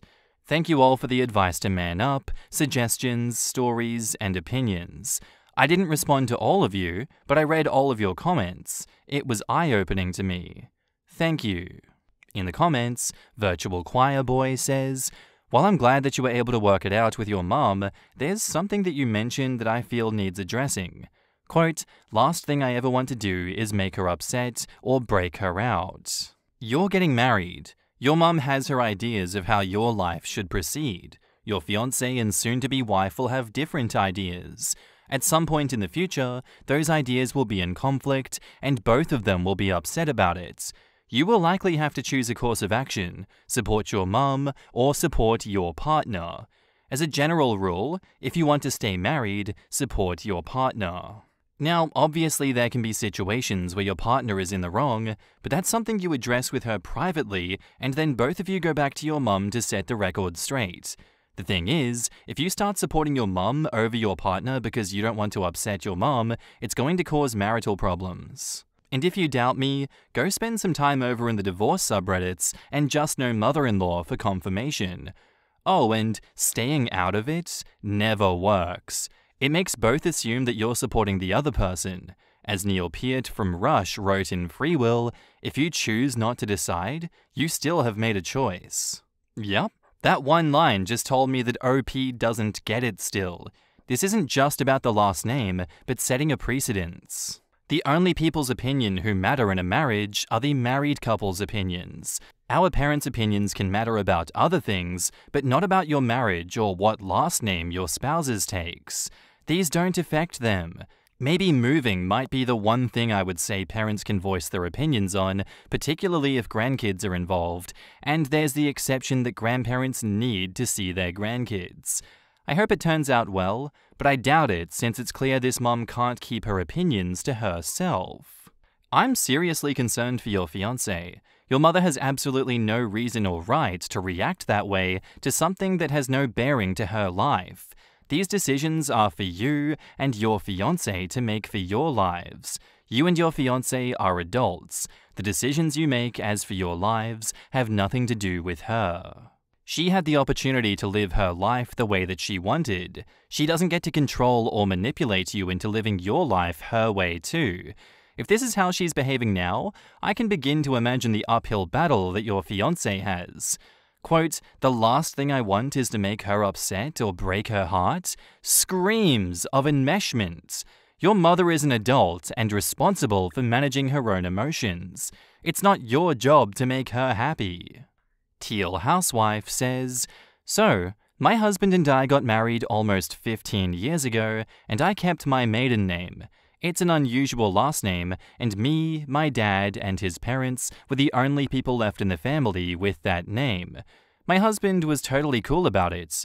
In fact, when I got pregnant a few years later, he suggested we give our kids my last name too, since he has several brothers who passed the family name to the kids. It was so thoughtful of him, and it made me really happy. I called my grandparents to let them know that we were getting a new generation of our last name, and they were so happy. It was the last conversation I had with my grandpa. He passed away a short time later, before our daughter was born. Unfortunately, when my husband mentioned it to his parents, they flipped. Apparently, they'd been holding a grudge against me for not taking my husband's last name, and this was the final straw. My father-in-law emailed my husband to tell him he needed to remind me who wears the pants in the family. My husband's reply was, "We both wear the pants? I'm wearing pants right now." There were threats of disowning. It got so bad, even my family started to think that we shouldn't give the baby my last name. It was upsetting, but we both held firm, and when they realized their tantrum wasn't working, they got over it pretty quickly. We did end up giving our daughter 2 middle names, and the second one is my husband's last name, so he's still in there. But that was our idea and our choice, and everyone learned to live with it. I'm just lucky that my husband has always had my back. We've been a team since day one. Toots NYC says, "I think the OP did stand up for his wife. He did good. He identified a problem accurately. He told mum himself in advance to control any negative pushback from mum to fiancé, and was firm that he supported his fiancé. He gave mum an opportunity to have her reaction and then back down from it." Yeah, I don't get why everyone is so against him. He acted correctly and protected his fiancé. Some seem hyperfixated on the last thing I want is to make her upset statement, taking it literally despite OP going ahead with a decision while knowing that it was likely to make her upset. Am I the asshole here for not telling my girlfriend I was gonna break up with her if she went on vacation with male friends? Basically, my girlfriend went on vacation with her male friends. I told her this made me uncomfortable and I didn't want her to go. By the way, she used to hook up with one of them before she met me. She told me that it would be fine and that they're like brothers to her. I already made the decision to break up with her there and then, but I wanted to get my stuff from her place before anything, and I figured I should do that while she's gone. I also didn't want to break up over text or call, so I waited for her to come back. I picked her up when she came back, dropped her off, and gave her the key to her place back, and broke up. She started crying and figured out it was because of the vacation. She kept saying that nothing happened. I told her she knew that I wasn't comfortable with this, and she still went. She mentioned that I should have said that I'd break up with her if she went, and that if she knew, she would never have gone. I told her I didn't want to be controlling and threaten her with ending the relationship. We kept going back and forth over this for a while. Edits, a lot of y'all are assuming an awful lot here. Most of you are cool, but to give you a bit more context, 1. She never actually introduced me to these friends. Even though I mentioned I wanted to meet them, she kept making excuses. 2. She never told me she used to hook up with her friend. I only found out because I found an old picture of them kissing when she was showing me some old travel pics. And 3. I was okay with their friendship until now. This was just too much for me. Most of y'all are cool, but I swear some of y'all act like cheaters don't exist. Did she cheat on me? Who knows? But at this point, I was sick of doubting. In the comments, did she invite you on this vacation? And OP says, she didn't really invite me. I tried to invite myself, but I couldn't go due to work. Was it just her and the guys or others too? OP says her other friends couldn't make it, including female friends. Would she have been okay if you went on vacation with a bunch of girls, including one that you used to hook up with, without her? And OP says, I don't know. I would never put her in that position to begin with. Didi Packer says, quote, she used to hook up with one of them. She told me they are like brothers to her. Banjo playing softly in the distance. All I needed to read was that first sentence. Get out, my dude. Don't look back. I told her I was uncomfortable and didn't want her to go. She goes anyways?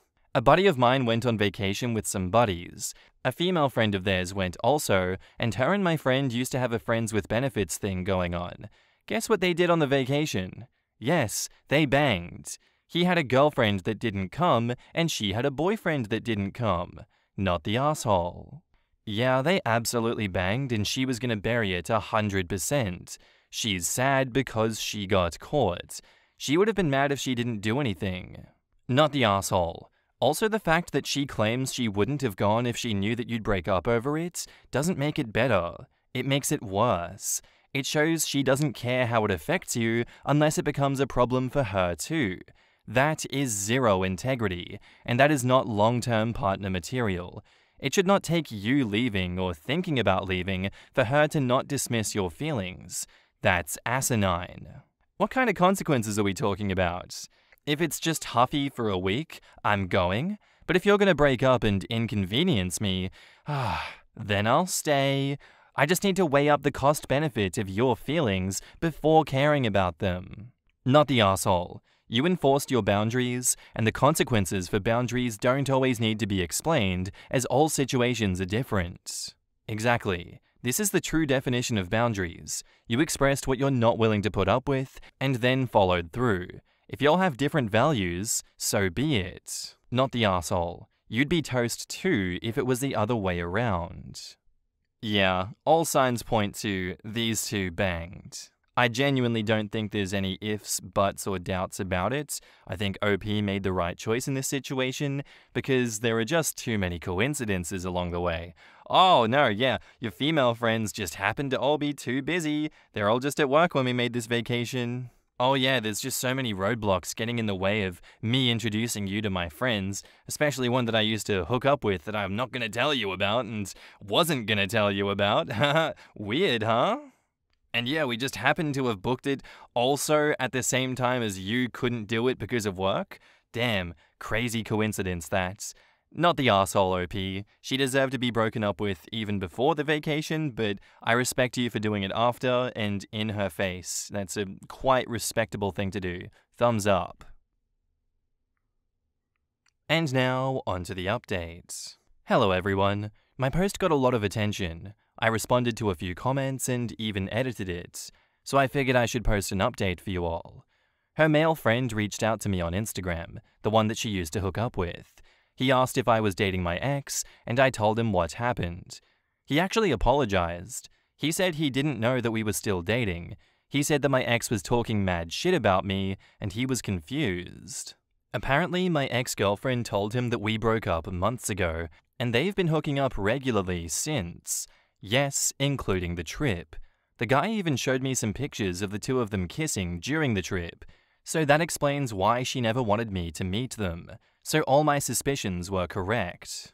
The guy actually seemed like a decent guy. He apologized a lot for what he did. I don't hold any resentment towards him, and I'm glad that I got confirmation that I made the right decision. So to all of you who supported me, thanks a lot. I appreciate it. And one last comment to some of you. My insecurity kept me from wasting any more of my time. In the comments, Tersa78 says, "What made him randomly reach out to you now?" And OP says, "He said my ex was talking shit about me. He was confused because he thought that we had been broken up for months now.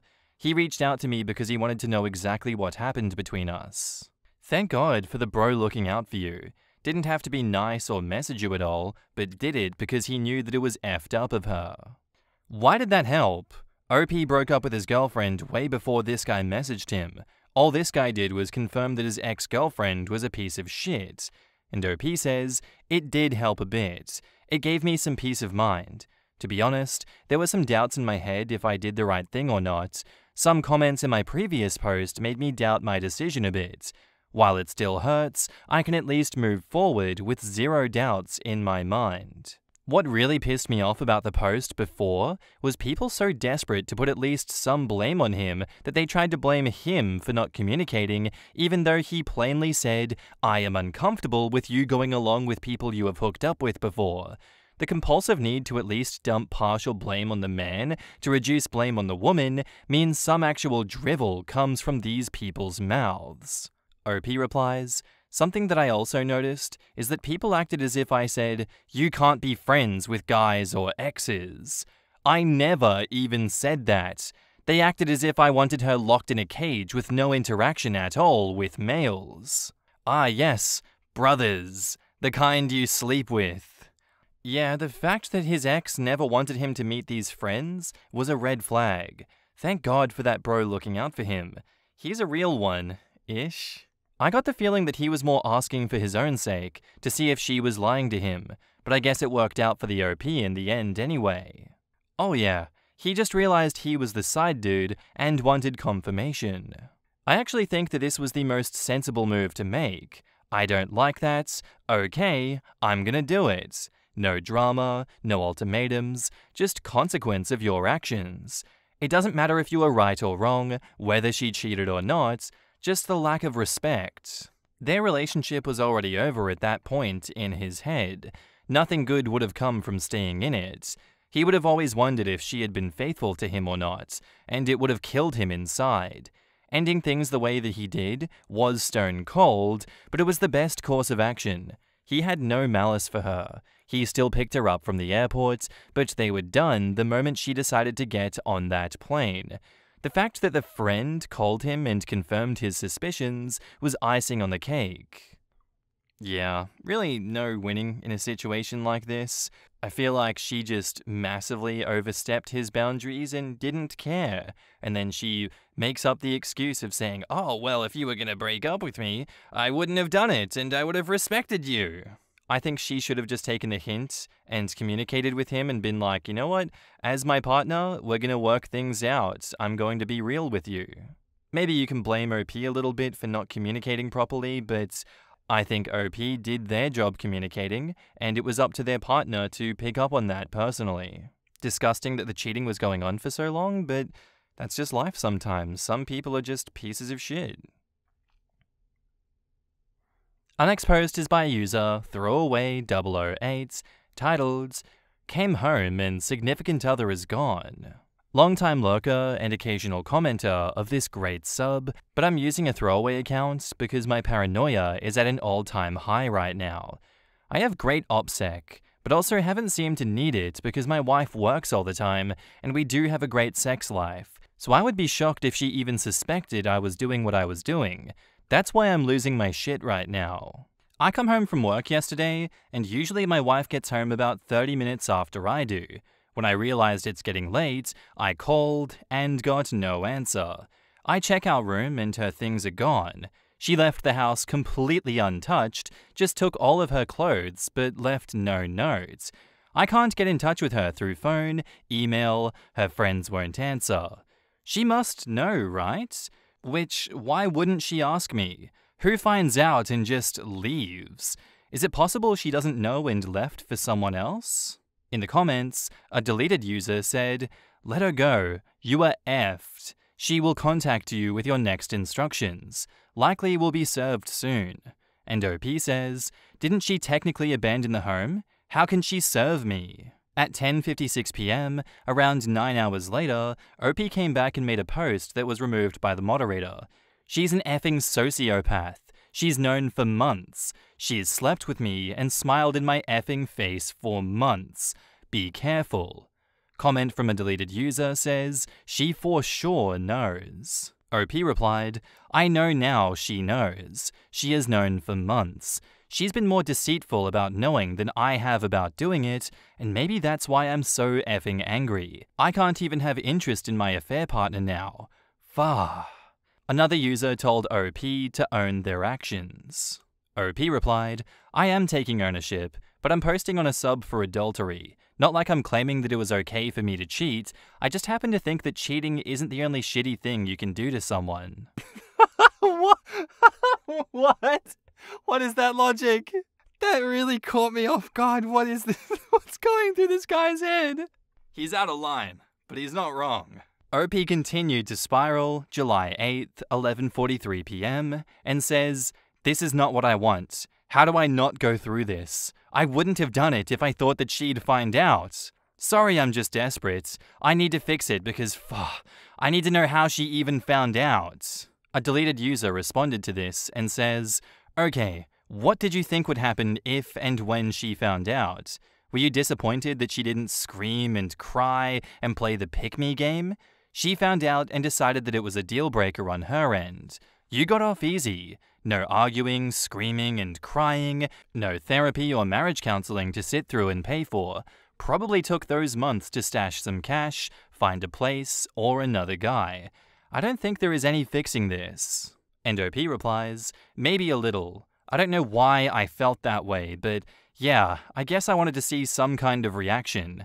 I know it doesn't make sense, but it's just how I feel. She makes most of the money, so that's another effing kick in the nuts.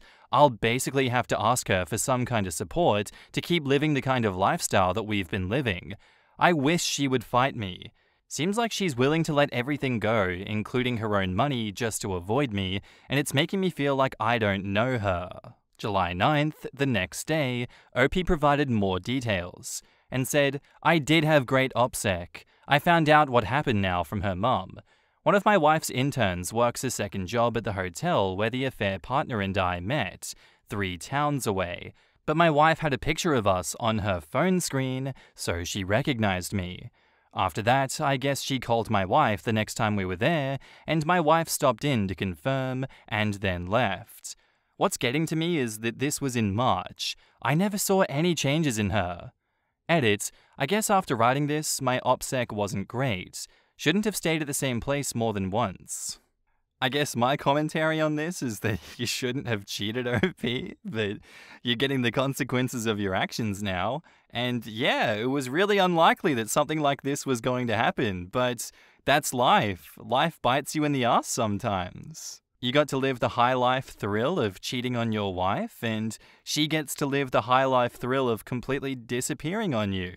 I'm genuinely shocked that you actually got answers about how she found you, but hey, maybe you can take this opportunity to do better for the next wife that you're going to cheat on. How great, that's going to be so good, OP. And now, on to the update. I had no idea this would get so much input, but it has helped and I appreciate it. I've been here a while, but this was my first time posting, and it's helped me vent and process, so thank you. Also, if I'm being honest, I'm sure that the attention or engagement has helped me cope a little. I finally talked to my wife this afternoon. I've been in our house since Thursday night by myself, pretty much clueless as to what was going on with her until her mother, who she has very little contact with, reached out to me. I was caught. I have been caught since March. Wife texted me today saying she had intended to contact me through a lawyer and just let the divorce do the talking. But since her mother decided to contact me, she would answer any questions I had if I had a desire to speak to her. Clearly I did. I asked her why she stayed around after she knew, and how she just lied to me like that. She said it wasn't her intention, but she shut down to figure out what she needed to do regarding our relationship and herself. At the end, she said something like she realized she still loves me but doesn't respect me, and she said she thinks that I love her but don't respect her either, so we should go our separate ways. She already got her job to move her to the city that she's been asking me to move to for a long time now, and said she'd like to sell me her half of the house if I want it, and if not, we can list it. But I guess our lawyers will handle that paperwork, and I still have no idea if I want our house without her in it. I'm glad I talked to her, but I'm sad at how moved on she is. She did cry a little, but then stopped. I asked for therapy, and she said I should have asked for that when I realized I had impulse control issues. I've been drinking for 48 hours now, and sorry for the rant. I don't think it's losing her that's hurting, but losing like this. In the comments, OP replied to a now deleted post and says, I don't know for a fact that she wasn't cheating. I had no reason to think that she was, but until she found out in the most unlikely way, she had no reason to think that I was either. A deleted user said, I'm truly sorry for all involved in this, but I just have to say, she made a badass exit. That sounds like some Beyonce shit. And OP replied, okay, I could understand her leaving, but her leaving without a word is almost not human. Nothing badass about it. It's not who she is either. She's sweet, and that's why I love her. Her being cold like this is not going to make me want or respect her more. I'm pretty sure the fact she's divorcing the guy makes it clear she doesn't give a shit what he thinks of her. The level of delusion is ridiculous. The audacity of cheaters never ceases to amaze. The way he talks about her there sounds like he believes she should not have any agency or thoughts of her own. It sounds like he believes that he owns her. She's sweet, and that's why I love her. AKA, I thought she'd just let me break her heart. Her being cold like this isn't going to make me want or respect her more. Maybe you should have respected her first. What a shitheel, and I'm proud of his ex for walking away. She owes him nothing, and now he gets to suffer the consequences of his own cruelty and disregard for her. It's because he doesn't love her. He loves what she could do for him. But I don't want my wife, that I cheated on, that makes more money than me. Ignore the fact that she left me, ignore the fact I need her to support my lifestyle, and not the other way around. Her behavior makes me not want or respect her. God, what an effing rat.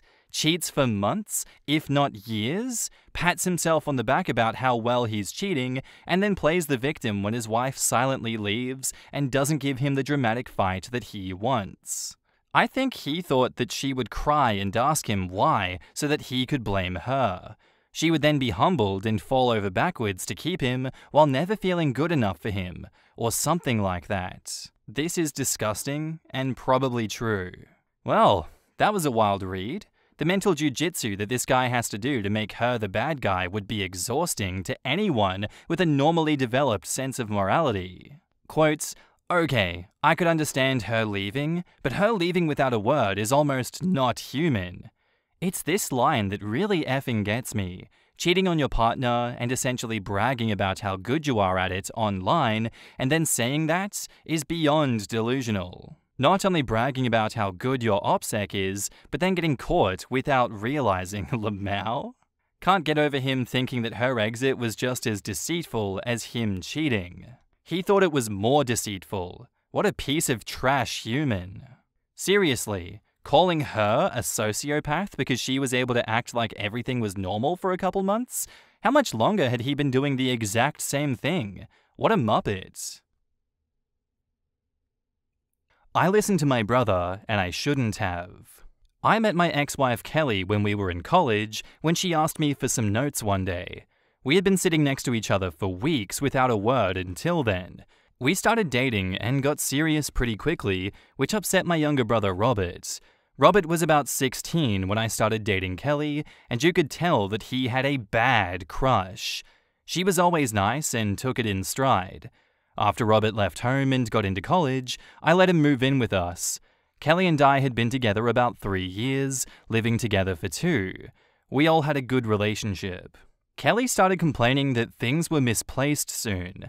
One of her earrings would disappear, her panties, sometimes it was socks. She was under a ton of stress, changing medications, so we both chalked it up to her ADHD giving her an issue, until one day I caught my brother with a pair of her missing panties. We found everything he stole. We kick him out, and he goes to live with my parents again and begs for forgiveness and decides to go to therapy. It takes about 5 years, but we all decide that it was water under the bridge, Kelly included. Robert had a hard life growing up. He said that it was all acting out.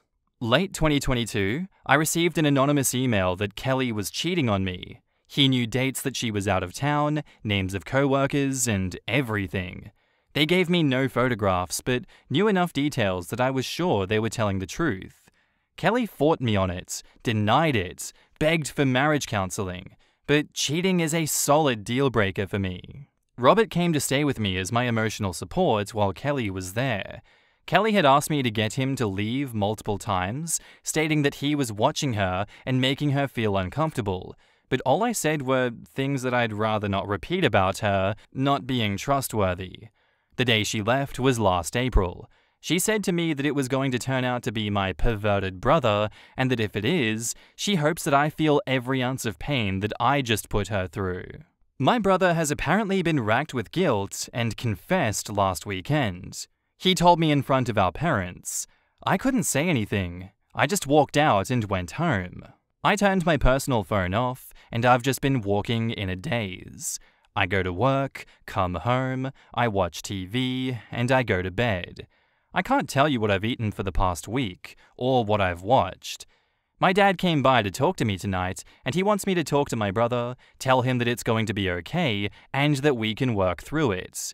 I turned on my personal phone for the first time to see hundreds of texts from my brother. I just want to reach out to Kelly and beg for forgiveness, and ask her if we can start over. In the comments, Lush Flower says, "Not to kick you when you're down, but your soon-to-be ex-wife warned you.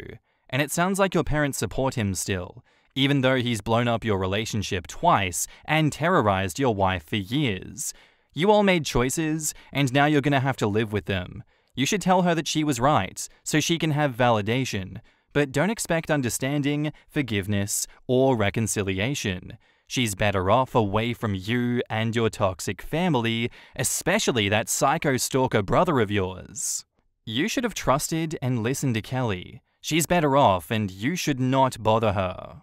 Well, you'd best go powder your poor brother's ass, make him feel better, and it's gonna be okay, and keep feeling sad and in a daze. You had already caught him with her panties and other stolen items. Why you wouldn't believe her the second time is beyond me. Leave Kelly alone. She doesn't need anyone's lame apologies. It only took you 30 minutes to throw away what you had, and a year for your brother to admit what he did. Your parents raised a predator. Literally, they said that it's okay to be a predator. Mummy and daddy still love you, even if you violate and stalk women and destroy their lives. And leave Kelly the F alone. Your piece of crap brother has done enough. If you ever loved her, never put her anywhere near your family again, and that includes you. Yep, I pretty much fully agree with everything the comments have said here, OP. You have done way too much damage in this situation. I think you'd only be putting yourself and her through hell if you were to reach out and try to mend things, because it's incredible that this anonymous email can just provide no receipts, no evidence to prove that the cheating allegations were true. Just, source? Trust me, bro.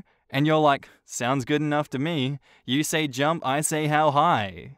I think your ex-wife deserves her peace, and you deserve to sit this one out and think about what you've done. If this were Am I the Arsehole, I'd say that you're the arsehole for this one, mate. Grow up. And now, onto the update, titled, I contacted my ex-wife. So I vented on Reddit about finding out that my brother faked that my wife had an affair on a business trip. I've been in a daze since I found out.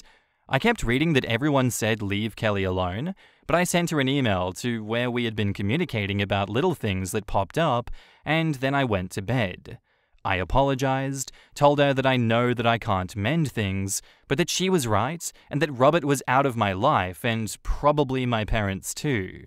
I didn't expect an email back, but I received one, and it was massive. It was filled with a lot of personal things that I don't want to repeat. She said she understood the desire to listen to that email, but that she wasn't even able to defend herself, that I just gave her time to get out and then immediately moved Robert into our home, where she watched him intentionally keep us from communicating as she was forced to leave. She said she would have done anything, let me talk to her co-workers, check her geo-tracking, but Robert kept a permanent buffer and I allowed it, belittling and mocking her along with him whenever she attempted to talk to me. She thanked me for the closure on this chapter of her life, and she wished me the best, but she asked me not to contact her again, ever. After the year and 3 months she said she endured, she isn't the same woman that I knew. She asked me to set the record straight with any former mutual acquaintances, but she honestly never wants to hear from any of them either, and to tell them so. She told me that I poisoned that well when I accused her of what I did, and it was the most bitter and isolating experience she has ever dealt with, and that she genuinely feels nothing for anyone in her former life, including me. She also told me cutting out Robert is a great idea, but don't cut them off trying to get her back, or even in her good graces, because she's moving overseas on a fiancé visa to try things out with her new fiancé. She said they've only been dating for 8 months, but she's never felt this way about anyone in her life, and that she thinks he might be her soulmate. She told me to learn from my mistakes with her, and to find someone to love more than I loved her. It crushed me to see the word soulmate. She used to tell me all the time that she thought I was her soulmate. I called my dad yesterday morning after reading the email, and I told him that I'm not going to comfort Robert. He ended my marriage through lies, made me a liar to all of my friends, and isolated and hurt one of the most loving, loyal people on the planet who tried so many times to help him. My relationship with Robert is over. I told him that if he has a problem with that, my relationship with him is over too. My dad told me he understood truly how bad it was once I broke it down that way. I'm going to put in a transfer request at work tomorrow. I live on the West Coast. Maybe I'll head to the East Coast. I'm going to get a change in scenery, a therapist, and figure myself out. In the comments, StarryDust4444 says, I'm sure you're feeling pretty down about this response, but it sounds to me like she got her life together after you pulled the rug right out from under her and is on the right path. I'm happy for her, and am glad that she found someone who will treat her with the respect that she deserves. You, however, need to do some serious soul-searching and ask yourself why you were so quick to believe these lies.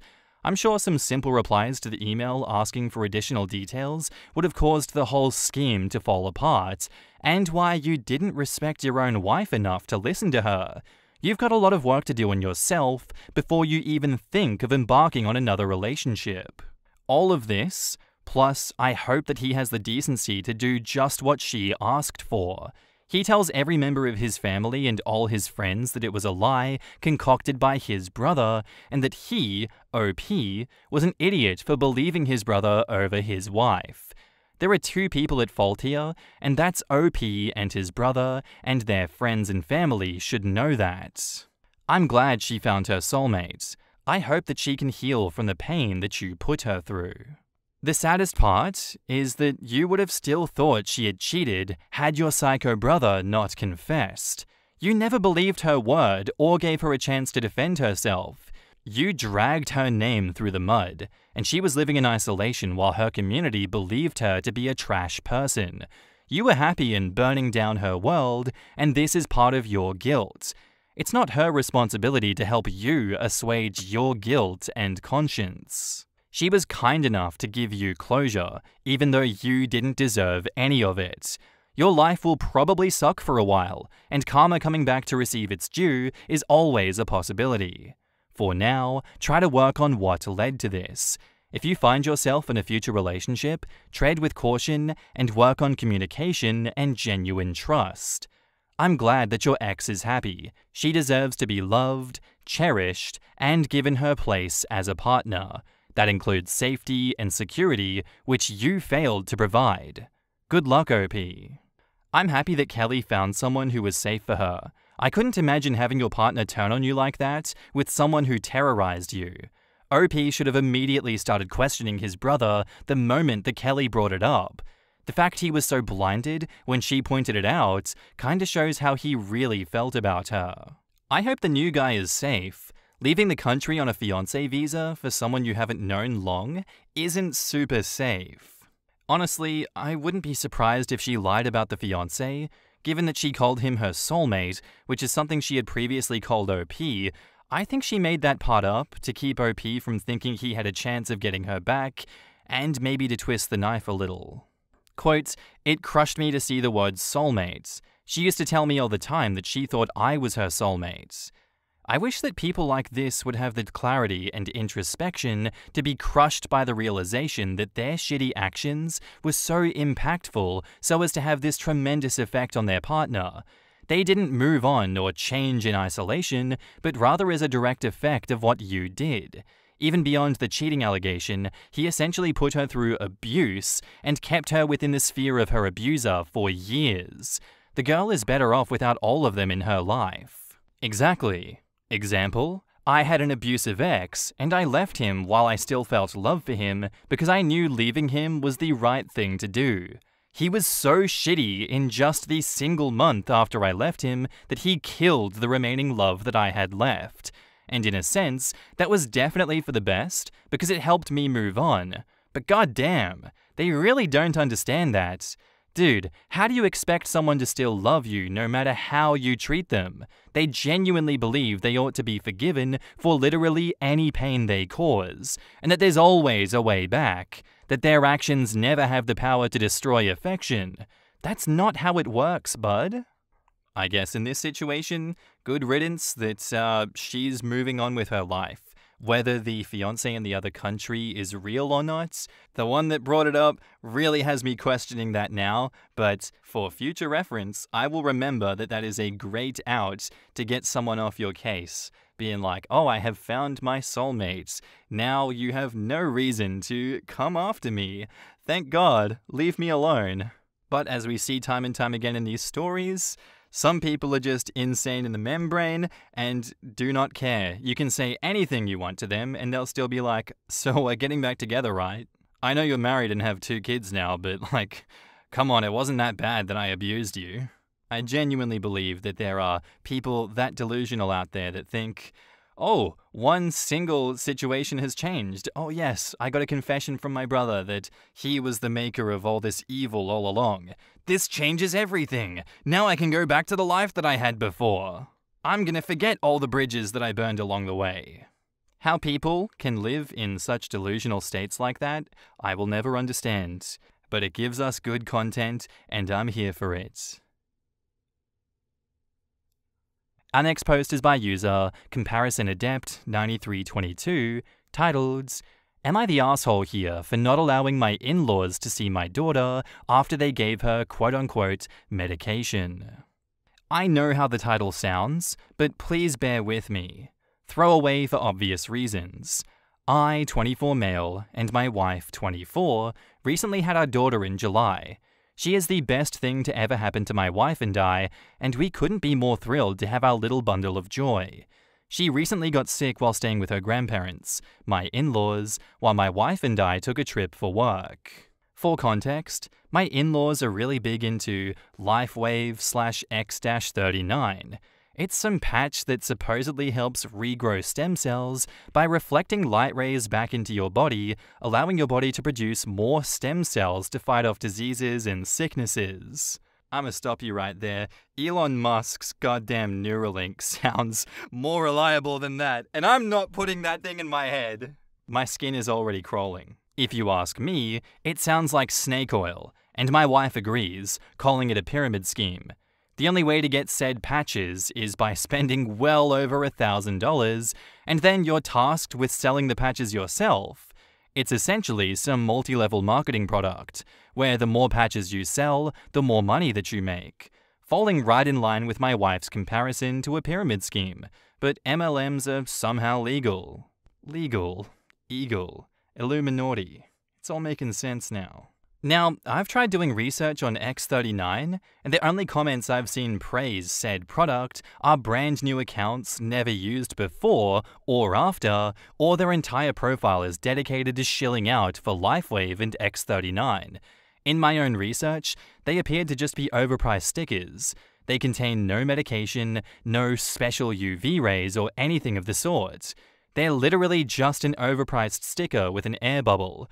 But my wife and I have made it very clear that we wanted no part in X39, nor did we want our daughter to have it. Even if it's fake, we wanted no part in it, and on the off chance that it did do something, I didn't want our daughter to be used as their lab rat or guinea pig. Now, before we left our daughter with my in-laws, we provided them with some infant medication, just in case she got sick. Can never be too safe, you know? Well, we returned home from the work trip early because our daughter wasn't getting any better, so we picked her up and went home. We were going to give her a bath, and in the process of taking off her jacket, we found an X39 patch on her arm. Upon finding it, we immediately called her parents and demanded to know why she had a patch on her. Her parents tried to say that it's safe for the baby. We even ordered the ones for ages 7 and under, and that it's practically medication. Their words. Which still didn't answer our question. So my wife checked the go bag, and the Motrin we gave them was, while it was used, not used very much at all. Her parents tried claiming that someone else in their group, or whatever, gave it to their son and they got better in a week. The point is, we didn't buy it, nor did we care. We've made it abundantly clear that we wanted nothing to do with X39, and we didn't want our daughter to be a part of it. They failed to listen. My wife was on the phone with them for over an hour, and while I don't know the exact length that the conversation went to, I know that it at least ended with her screaming, "Going to see my effing daughter again, and if you attempt to come to my house, we will call the police," before hanging up.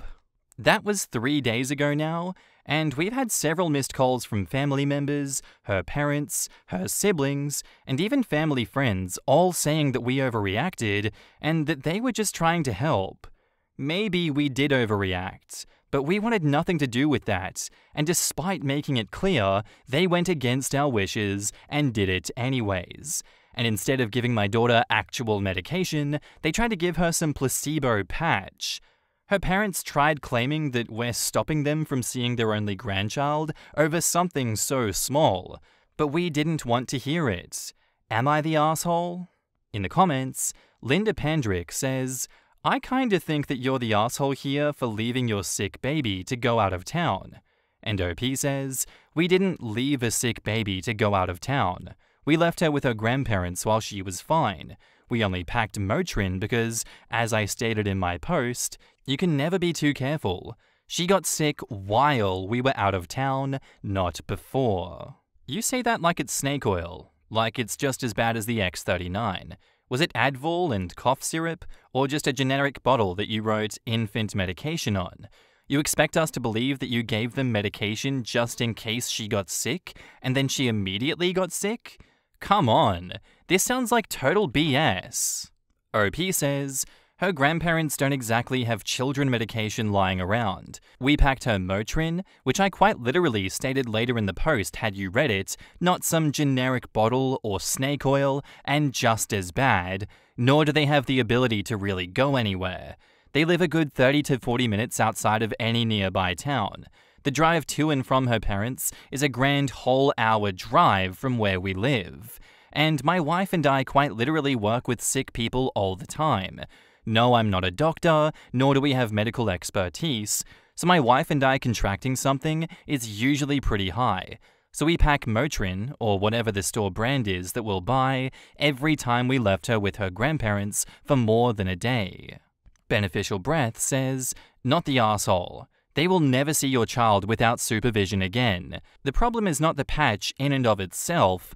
While it's still totally BS, the problem is that your daughter was sick. And rather than following your instructions on how to take care of her, they chose to use their own BS method. They are rejecting your parental authority unfairly, breaking your trust, and are now surprised that there is consequence. They are the same kind of grandparent that are told of nut allergies, but still give peanut butter to their grandchildren because, oh, it's not that serious, and go all surprised Pikachu face when parents need to go to the ER because of the allergy reaction after the visit. The coconut oil story always flashes in my mind when I think of grandparents being told about and willfully ignoring a deadly allergy. Quote, they are rejecting your parental authority unfairly. This right here is what it all boils down to. OP and his wife are doing what's best for their child, just like they are supposed to. Cat52000 says, I disagree with downgrading this to, it's probably just a sticker. My daughter is allergic to the adhesive in bandages. A frickin' Band-Aid gives my kids skin rashes.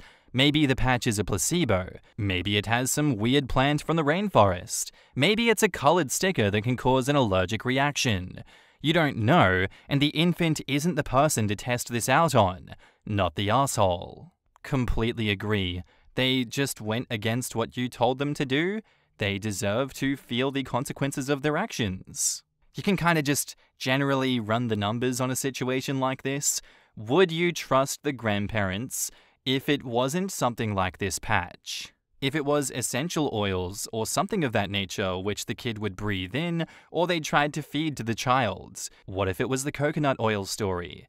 You know, this patch does seem a bit harmless, but at the end of the day, it's about what these people are standing for, which is pseudoscience and not caring about the general health and well-being of your child because their own stupid, dangerous, and misinformed ideas go front and center before your wishes and your medication that you know won't kill your child. So I don't think that you're the asshole here for not allowing them to see your daughter anymore. Who knows what other rabbit hole these people could go down and seriously injure your child? Do you really want to take that risk? Because I know I wouldn't. And now, on to the updates. About a month ago, I made this post ranting about my in-laws' weird obsession with a, for lack of a better term, cult regarding stem cell regeneration through patches, which clearly isn't a real thing.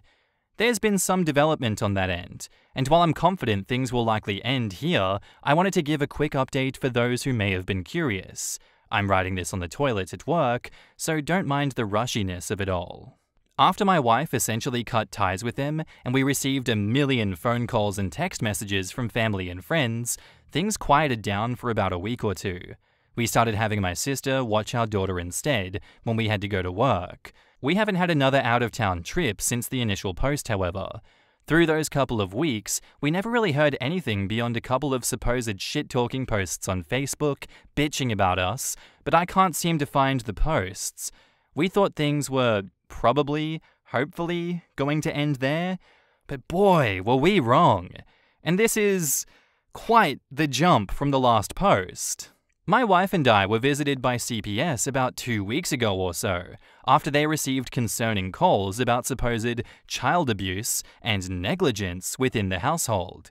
Of course, nothing like that happened, and the caseworker was very quick to see that.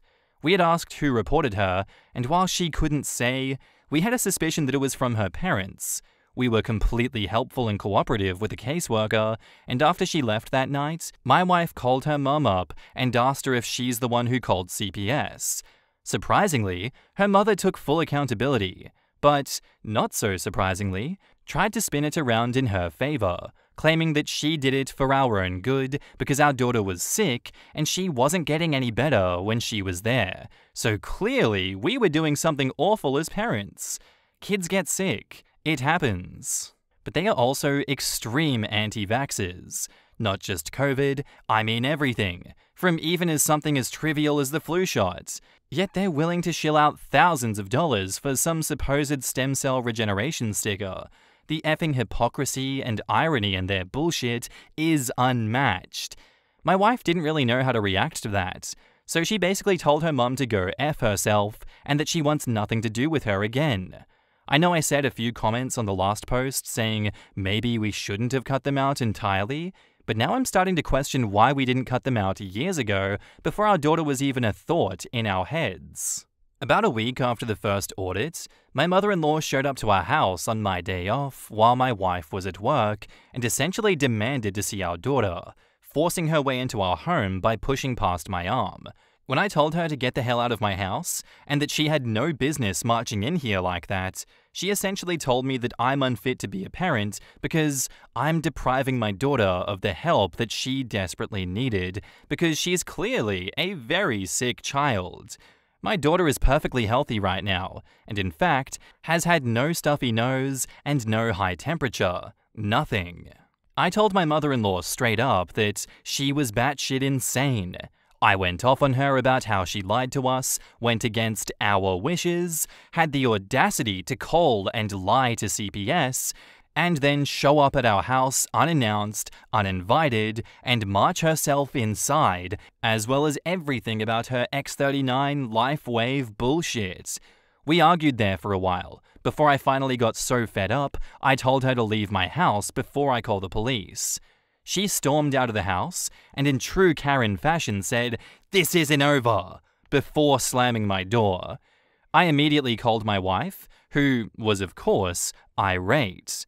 The following morning, we filed a restraining order at the courthouse from her mum and dad, because they are clearly not in their right mindset. The caseworker has to audit us a few more times as per their guidelines over the past 2 weeks, and yesterday was her last day, where she informed us that we're doing good and that she's sorry for the trouble they caused. We kept her up to speed on the LifeWave shit, the showing up unannounced, and the restraining order, and though she couldn't really take a side, she seemed apologetic. But my wife and I are pretty livid. We started looking at houses in another state to get as far away from her in-laws as possible. Our company has offices out there, so it's entirely possible that we could just be transferred, so we're crossing our fingers that all goes well. The restraining order gets filed soon enough, and we'll get a place clear across the country so that this will hopefully be my last update. In the comments, Janet in Spain says, "Moving far away sounds like an excellent idea at this point. I would not push it past her mother to try kidnapping your daughter. She seems quite insane enough to do that. Thank you for the update. Please do update again if you get a chance to move far, far away. And don't give the new location info to anyone who might tell any of the Crazy Pants family, or they'll probably call CPS in the new state." Next update, nutty in-laws attempt to file grandparents' rights lawsuit. Also, change the locks on when you move. If she's crazy enough to do what she's already done, she's crazy enough to try and pick the lock. Wow, that took a turn. Good for you and your wife, and that CPS worker sounds nice. I wish there were criminal charges for baseless complaints like this. There's probably a law that would allow it somewhere, but at least that process being over is good. Some states are finally jumping on board with charges against baseless claims as being harassment and filing false reports, wasting state resources. The problem is CPS reporting allows for anonymity, so it can be hard to prove unless the reporting individual is dumb enough to give their full information. Ooh, that commenter questioning sending infant medication pissed me off. We never travel with our 18-month-old without infant Tylenol and Motrin. My parents, the only ones who watch him overnight, also have a stash. What a dickish thing to say. Also, people questioning that it was so suspicious that she got sick? Like, have they ever met a person under the age of 2? It's like their job. They are sick 40 hours a week trying to put in overtime. Ridiculous. And the moron questioning why they left when their child was sick. It was for work. Sometimes we don't have a choice. Reddit is always, just quit. Real life doesn't work that way. Opie even says that the baby wasn't even sick when they left. He and his wife left a perfectly healthy baby with her grandparents and then came back to a sick baby. The lack of reading comprehension and just general comprehension of reality was impressive in the comments. I don't have kids, but friends do, and I am very, very aware that kids are sick all the effing time. It's one of the most known things about having kids. They get sick all the time. Yeah, those comments included were so infuriating. This isn't an attack on you, OP, but clearly these idiots have never seen kids before. This is like going, so you deliberately left your kid with someone else with a shitty diaper because you packed extra diapers? Gotcha! Like, no? Kids get sick literally out of the blue. You prepare for as many eventualities as you can. I bet that if OP hadn't packed medication, the comments would be scolding him for lack of preparation and saying, well, what did you expect them to do when you left a kid without medication? They used what they had. If you want a specific medication, you should have packed it. Am I the asshole for telling my cousin I'm not having a child-free wedding? Her daughter just isn't invited. I, 27 male, am getting married in the fall to my fiancée, 25 female, and we've decided that friends and family can bring their kids, since for the most part, the kids are well behaved and will be with a sitter for the night so the parents can enjoy the festivities. The only exception is my cousin Linda's daughter, Seri, 12. Linda is entitled and selfish, and she's made her daughter entitled and selfish too.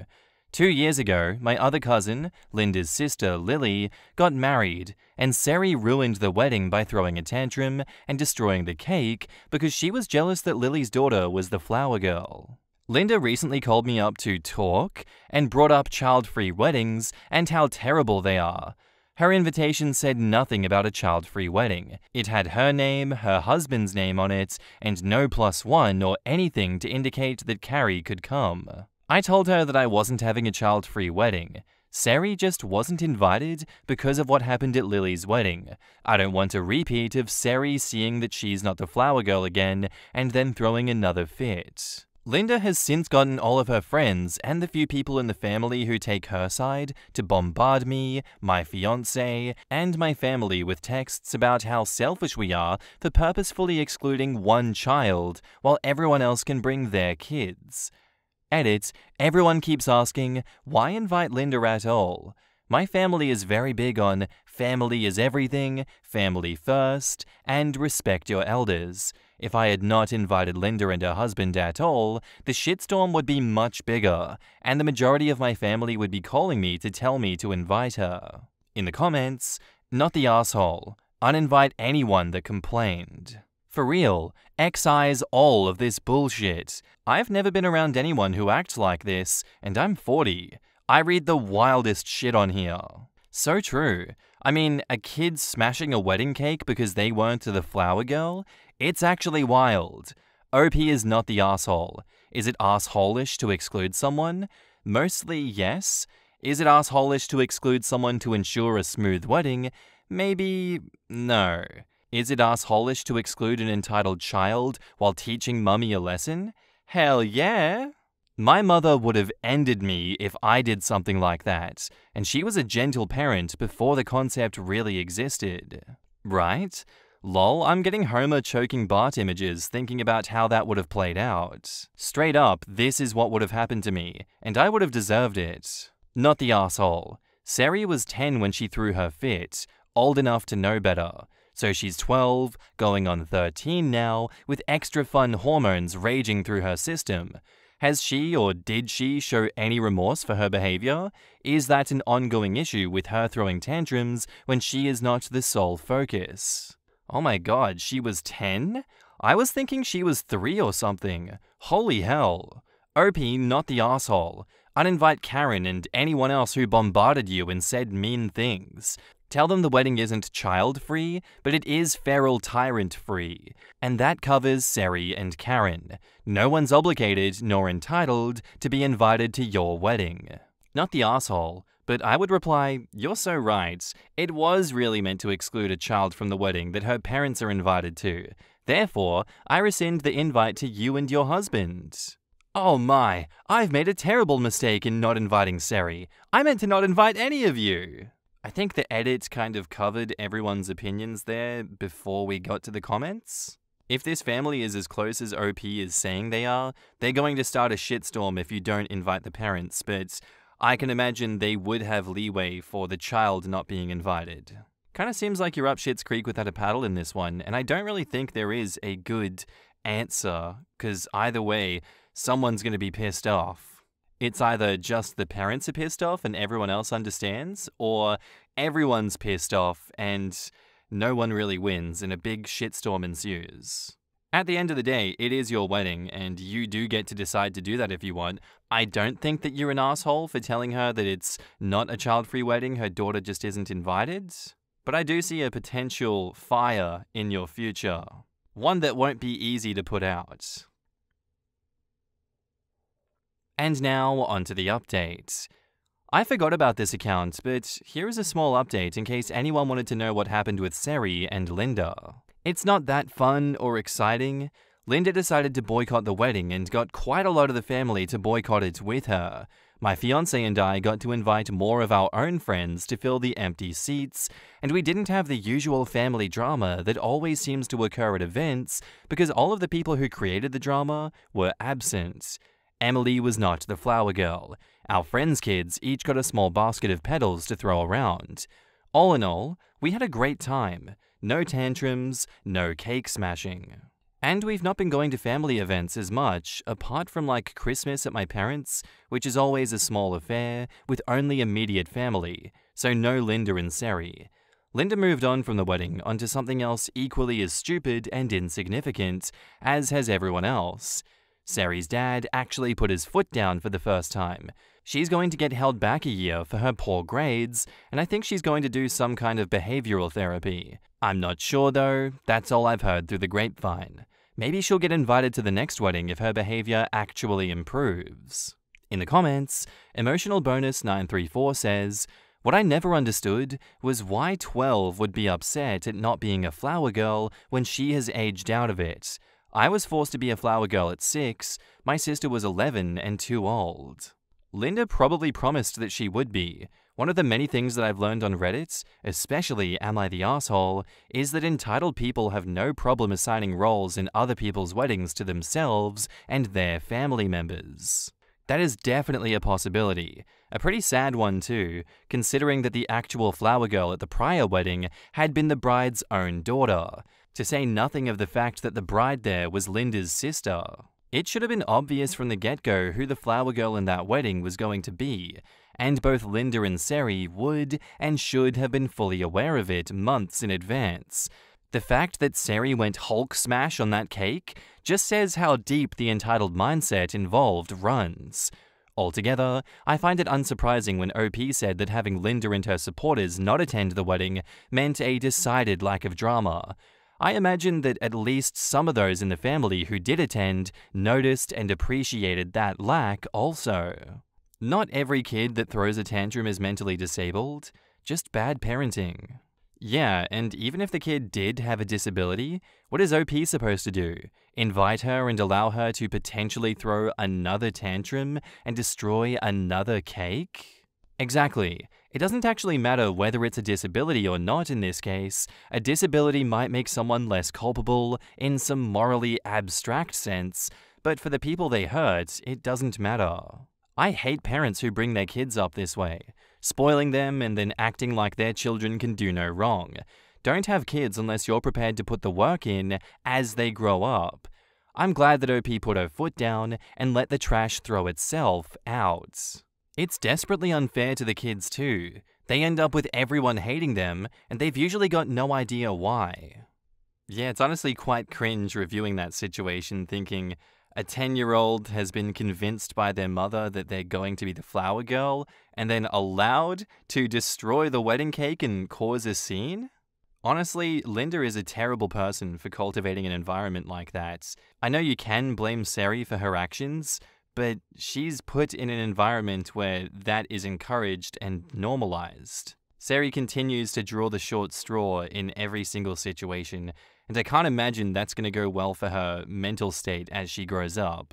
Genuinely, shame on Linda for not doing her due diligence as a parent and putting Seri so far on the back foot that I can only speculate, but it does seem as though her poor performance at school and the fact that she has to go to behavioral therapy now, probably as a result of terrible parenting. That's my 2 cents, and I know jack and shit, as we have already established.